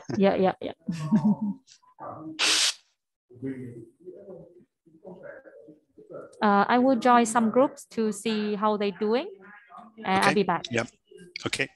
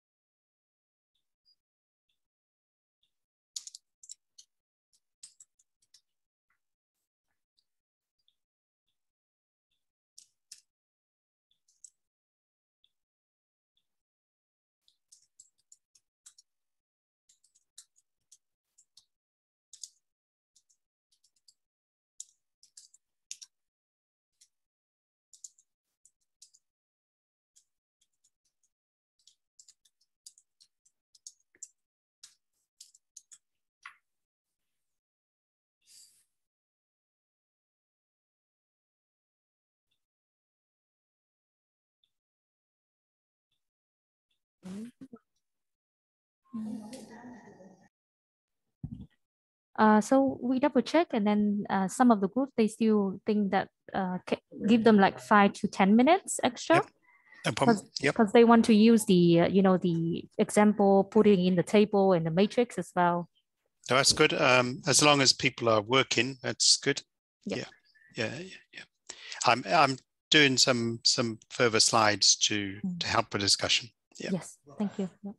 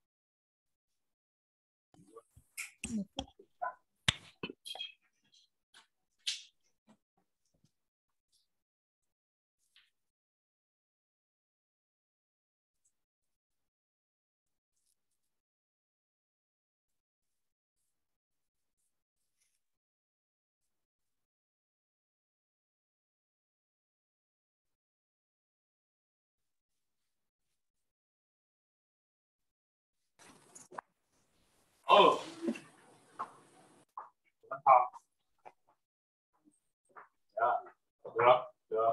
Ông muốn nào chưa? Tại ra hay quá. Đang mềm quá.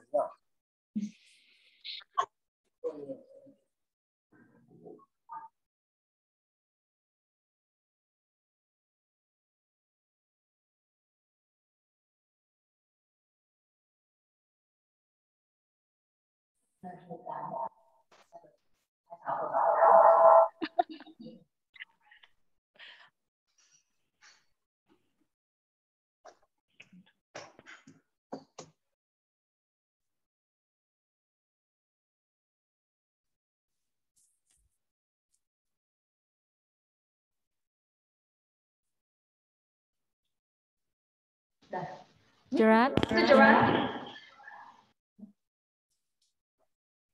We are back into the main Zoom.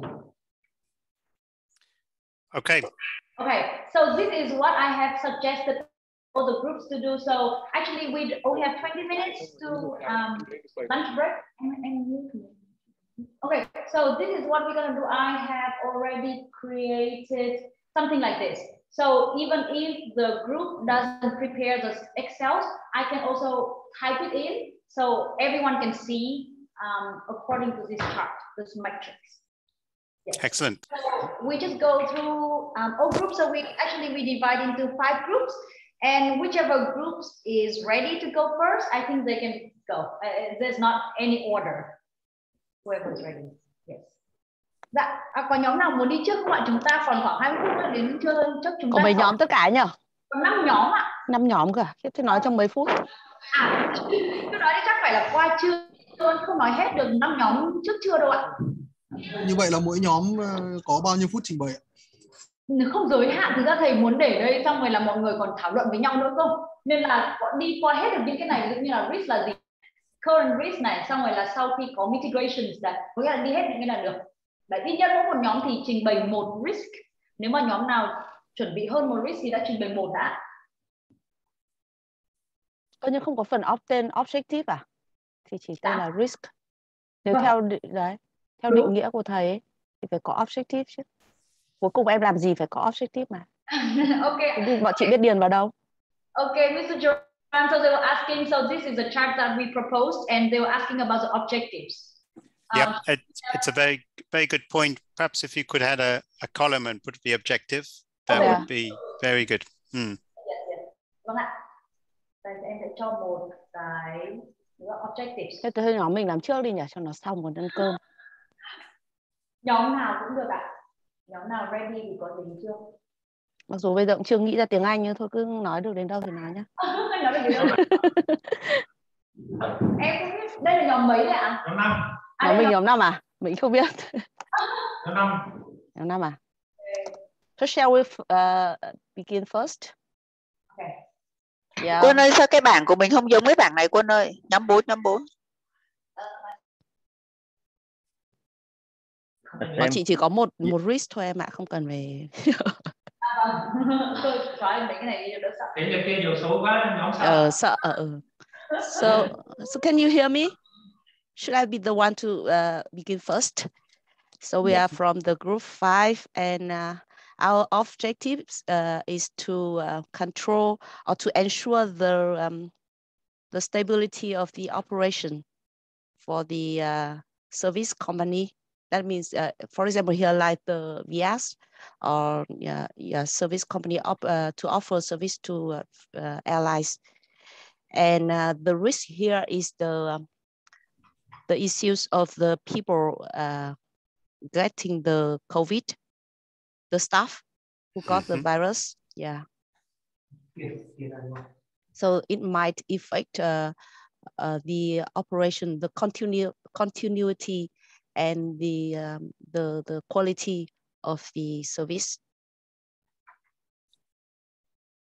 And according to our team, we think because of the situation of the virus situation in Vietnam at the moment, and we think that this is the worst case. That means the likelihood is that the frequency is high, and the consequence is also major. That means we consider is the worst case for the time being.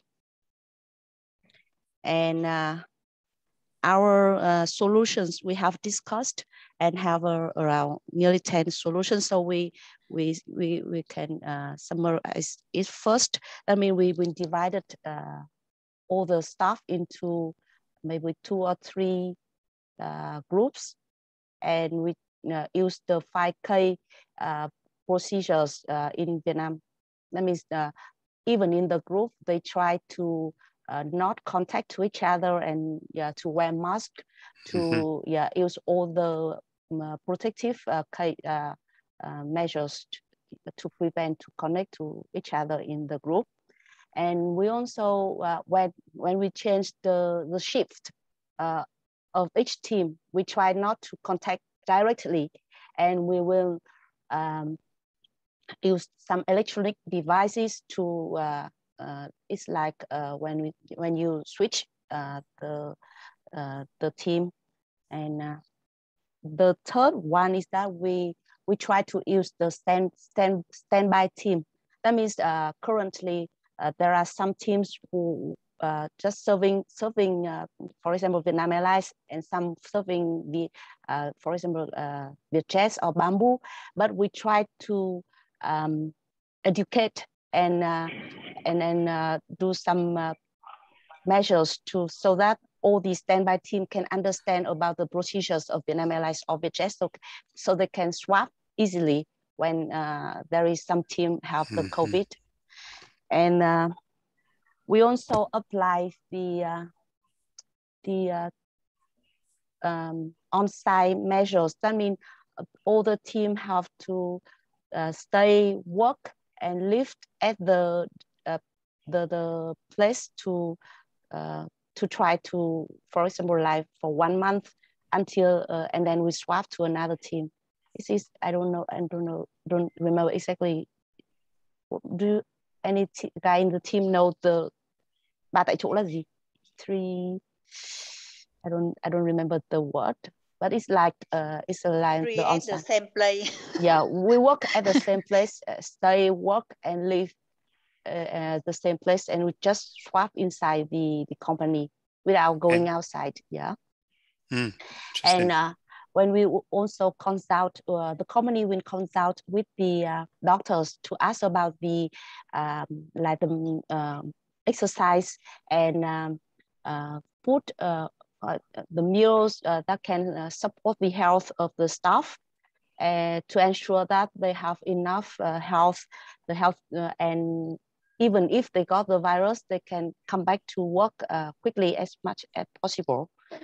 And if we do all these procedures and things still happen that we have many people got the virus, we also think about the another opportunity is that we will have to do the outsource, asking for others ground handling service company to rent or some other staffs from the other companies as well. And in case of that, because we are aware that this is the risk of the high risk, so we will work with the airlines, because the airlines, they ask for the safety, the quality of the service, but we have to ask them which priority they choose. For example, if they say that safety is their first priority, so we will put all our effort to ensure the safety, but the quality of the service may reduce, and yeah, the airline may accept, because this is the situation happen in all the countries. So I think that we think that we have to discuss with the airlines to choose the priority of the service quality they may accept in case of all the procedures we have applied but still happen. Yeah, and we also, in terms of our the staff list, we also divide the priorities of the importance of the jobs as well, so that we ensure that, for example, the first priority will always be guarantee that we have enough staff, and we can and it will level up to in terms of the importance of the staff work or job.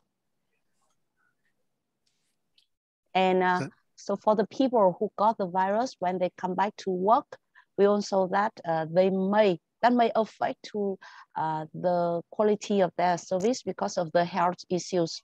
So we try to leave them to have more time to recover, if possible, if we still have enough staff. But in case if we don't have enough staff and they have to come back as soon as possible, we think that we have to as we said, that we also come back to the airlines and to ask if we ask them to do with the high frequencies or pressures, that may lead to the safety issues. So does the airline accept that fact, or does the airline accept the issues that we will gradually increase the frequencies or the pressures for the staff, and the quality of service may in short term may be a little bit lower or something like that. So we have to discuss, and we have to agree in the short term, maybe another short term agreement or something like that with the airlines in the short term, that how they accept the acceptance level of the airline in that case. So that is our solution. And our team, have discussed, and we think that after we did all these measures, we still, because of the COVID, is unpredictable. And as far as we know, that it still happened in Vietnam at the moment. And we think that the issues or the risk is still somehow is like in the yellow color. We cannot mitigate to the green. Yeah, because we think that this is our control. That means in terms of all what we have done, but the COVID is something that we cannot control. So we think this is a kind of like the yellow color. This cannot be the green color at the moment. Yeah. Yeah. So this is our discussion. So các bạn trong team có bổ sung gì không ạ? This is really interesting. Clearly, you've given us a lot of thought, as I'd expect. Can I firstly ask, you've rated likelihood and impact. You've said high for likelihood. I think you mean likely? Is that almost certain? Yeah, certain. Yeah. Certain. Okay. So you've got almost certain and major impact. Yeah. Which comes to an extreme risk. Yeah. Yeah. So yeah, it's really interesting. You've got a lot of mitigations. But can I suggest some of the mitigations are mitigating service quality. Others are mitigating safety. They affect safety of the staff. Yeah. So maybe in this case, you've actually identified 2 or 3 risks. Yeah. The cause is the same, but the impacts are different. One is the impact on safety. One is the impact on service quality. Service quality, yeah. Yeah. So in this case, I think this is a good example where you've probably need 2 or even 3 rows in your risk matrix, and you're rating the impacts in different ways: impact on safety, the impact on service quality separately. I do agree, but I think that this one has some kind of like the trade-off, between this threat. Because if you want the safety, sometimes, of course, we can separate it, but sometimes it affects the other. This is a very good example of, I think, the problems that airlines face now is where is the priority? Being mindful that you've got safety of staff, you've got safety of flight of the aircraft, and you've got service quality. So you've got three different impacts to prioritize, I guess. Yeah, this is really interesting. My sense is you've actually got 3 risks here. Because they'll each rate differently. If you mitigate by one measure, you will be protecting staff, but it won't affect the quality of service. The other might be a mitigation to improve quality of service, for example, outsourcing. So the effect of these mitigations differs depending on what you're trying to protect. Yeah. Yeah. Are you talking about crew or all staff? Staff across the business. Yeah. Yeah. Or maybe you've got 6 risks in. Yeah, sure. Because you've got a flight crew. Yeah, right. You've got ground but we crew. just narrow down into Yeah. the service. And then you've got office workers. I think it's a good example of just how complicated this is going to be. Recovery from pandemic or managing a pandemic. Yeah, I think my advice would be to split this up, and maybe we do this after lunch. We split it up and explore for different cohorts, different groups of people. Yeah. Thank you. No, thank you. It's a really good example of really thinking through lots of different possible mitigation measures. Yeah.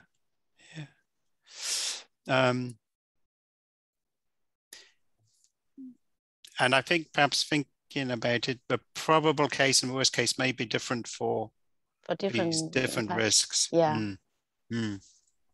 Yeah, we also discussed about this because, like, for the safety of the staff, we think that the likelihood is certain, but the impact is sometimes moderate or something. We don't think it's a major. Yeah. I think perhaps the other complexity is if you've got talking about crew, you've got the problem of currency, training, qualifications. Yeah, right. Who's qualified on which aircraft? Yeah. Who's at what level in the crew, who's a captain, who's not. Yeah. A very complex problem to solve, It's much isn't more it? complicated, yeah. Yeah. This is a very good example, I think. And I'm sure every airline is facing it. Yeah. This is probably a good example of where airlines working together may be useful. Yeah. If you have good colleagues in other airlines, is explore what is the best way. Well, how are you doing it? And how are we doing it? And yeah. The example I gave yesterday of Jetstar, Qantas and Air New Zealand working together on an operational problem, even though they're competitors. Yeah. Because everyone wants aviation to keep working well and safely. Very interesting one. Thank you. Thank you. Leah? Sorry. Okay. Call me Chan. Chan. Oh, thank you, Chan. Okay, so can we the next group start, because we are very near the lunch time already. Yeah, I was. And our group, we have the same situation. We choose as the first group. Which group is this? I don't know. Group 3, number three. Number 3, okay. So objective of our is the safety of our guests, our passengers, and our staff also. So can I just, this is flight crew, yes? We want guarantee the safety of health of passengers and staff in the area of check-in area. We narrow the area in the check-in area. So the transmit of COVID-19 in the check-in area, it is a risk.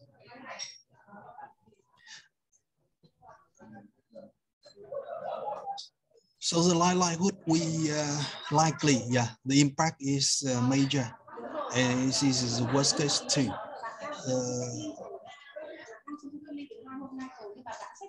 We have the point of view a little bit different from the first group. We agree that the staff from the check-in staff is very important, and we agree on the main procedures. The first group we agree that we have followed the 5K, but we concerned about the passengers. So we need the mitigation. We should have the automatic temperature measures should be installed at the airport, not use the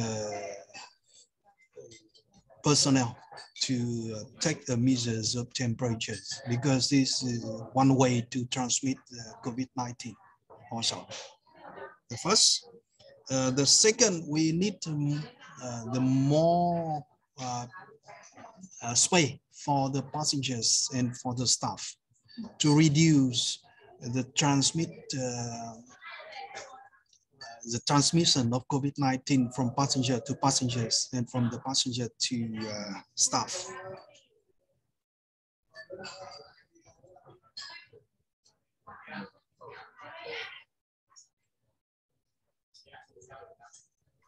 More space, not spray. Space. Yeah, space. More space for passengers and staff in the check-in area. Okay. We have a lot of methods to increase the space for passengers. For example, we take a queue, a bigger area for the queue and the longer. And we have, for example, in the check-in area, separate along bigger space for the queue, bigger space for the check-in counters. And we use, of course, the 5K methods to protect our staff from getting COVID from the passenger too. So the first we take is 3B. Is worst case, the 3B in the high area of the matrix of Vietnam Airlines. You suggest, so we get it in the 3B level. Is likely in the extreme, a little bit major. So and, this is residual risk. Yeah. And after mitigation, they get more space, and we have more space. That means we increase the online check-in or phone check-in to mitigate the contact of passenger to the staff, from the passenger to passenger also. And so that sounds very, very effective mitigation. Yeah. And after mitigation, we agree that still possible of the likelihood possible, and that's yeah, it's a C. Yeah, and we have still in the yellow part is moderate consequences.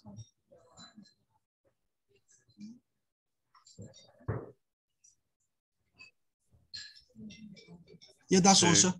Yep. So that's medium. And we begin with major and likely.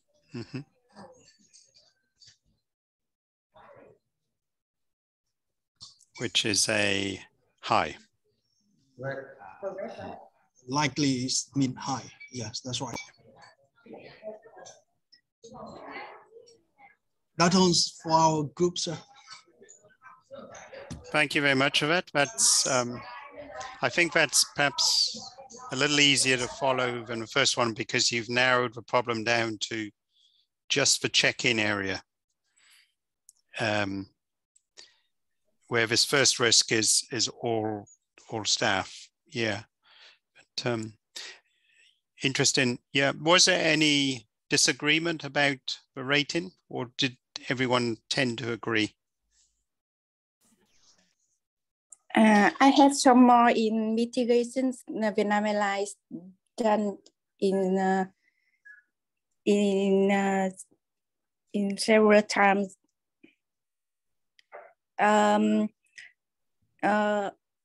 Mitigation, I think in Vietnam Airlines is incorrect. Passenger use a mobile check-in and kiosk check-in for this. Okay, yeah.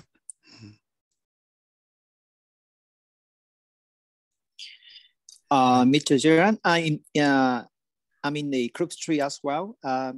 Like you said like you comment for the first group, so you can divide for let's say this is the affecting of the service and the quality during the check-in counter. Now you want to a little bit more detail about the safety, because if the let's say the first step the passenger go to check-in, right? And then you got some question about like the dangerous good, we call DZR checking.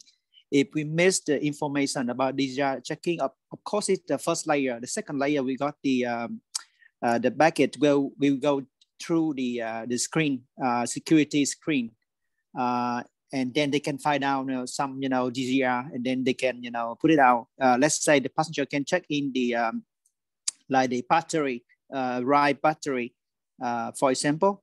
So here the effective of safety risk title is the DZR missing information. We can edit on in the same risk here.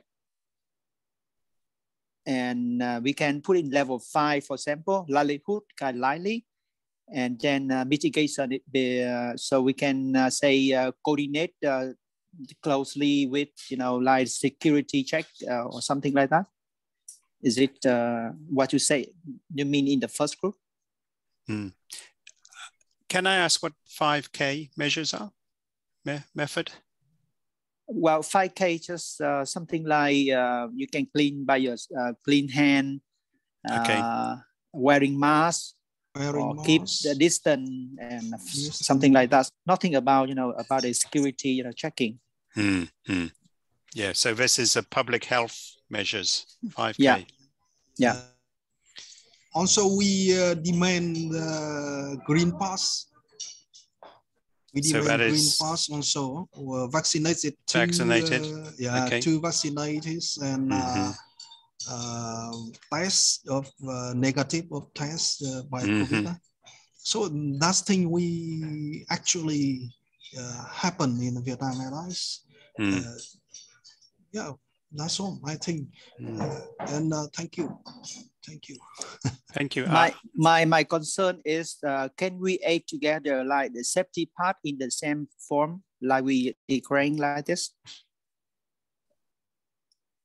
Sorry, what was the concern?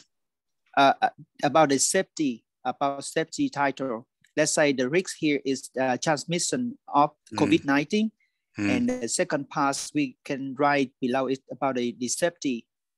Like you mentioned in the first part, first group. So about we declare about the service and the quality, and the second line is about the safety and the effective of safety. Yeah, it's interesting. I think in each case, putting the objective as a first column is really useful because you can split it up. So objective is quality of service, the objective is safety, the objective is a schedule, maintaining schedule, for example. So I think that adding that objective column has been really useful because that allows us to then break the risks down into exactly what it is you're trying to mitigate. Is it to mitigate for safety, or is it to mitigate for quality, or is it to mitigate for schedule, for example?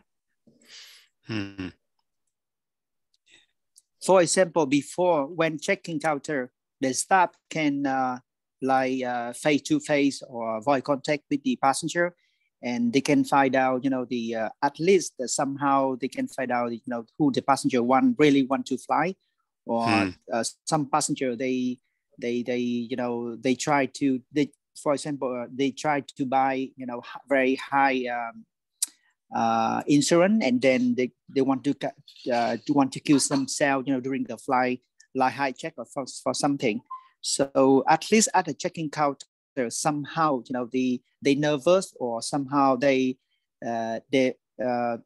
staff can find out the feeling, I mean, so they can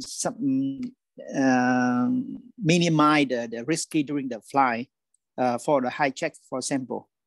So now they're wearing the mask because of the COVID, and they not face contact, and or even not eyes contact, because they keep the distance for during the checking. So what the effective of the safety? What I mean. Interesting. I'm interested that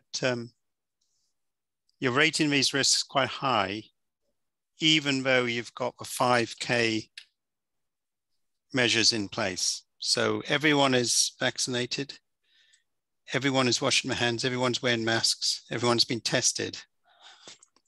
Do you think these ratings are correct? Do you think the rating risk is really high, that high? Yeah, I think so. I think so. It's especially the new microcron or something. So it even is higher. So let's say we give it we raise at the worst scenario. Okay, this is really interesting debate. Thank you very much for this, everyone. I think you've really got into this exercise. This is really good. I'm mindful it's now lunchtime. So sorry about that. So, but there's a few things to talk about here, and I think it'd be, if we go through the other groups after lunch, I mean, we'll come back and talk through some of the issues here, if I may. Okay. Yes. Shall we do that? Yes, that sounds Yeah. perfect. So we will now have an hour and a half for lunch break. We'll come back at 1:40 for us. So yes, yes, 1:40 for us. So 7:40 for you, is that correct? Yes. Yep. Okay. Okay. Vâng ạ, Thank you, everyone. See you after lunch. Thank you. Okay. Chào các anh chị.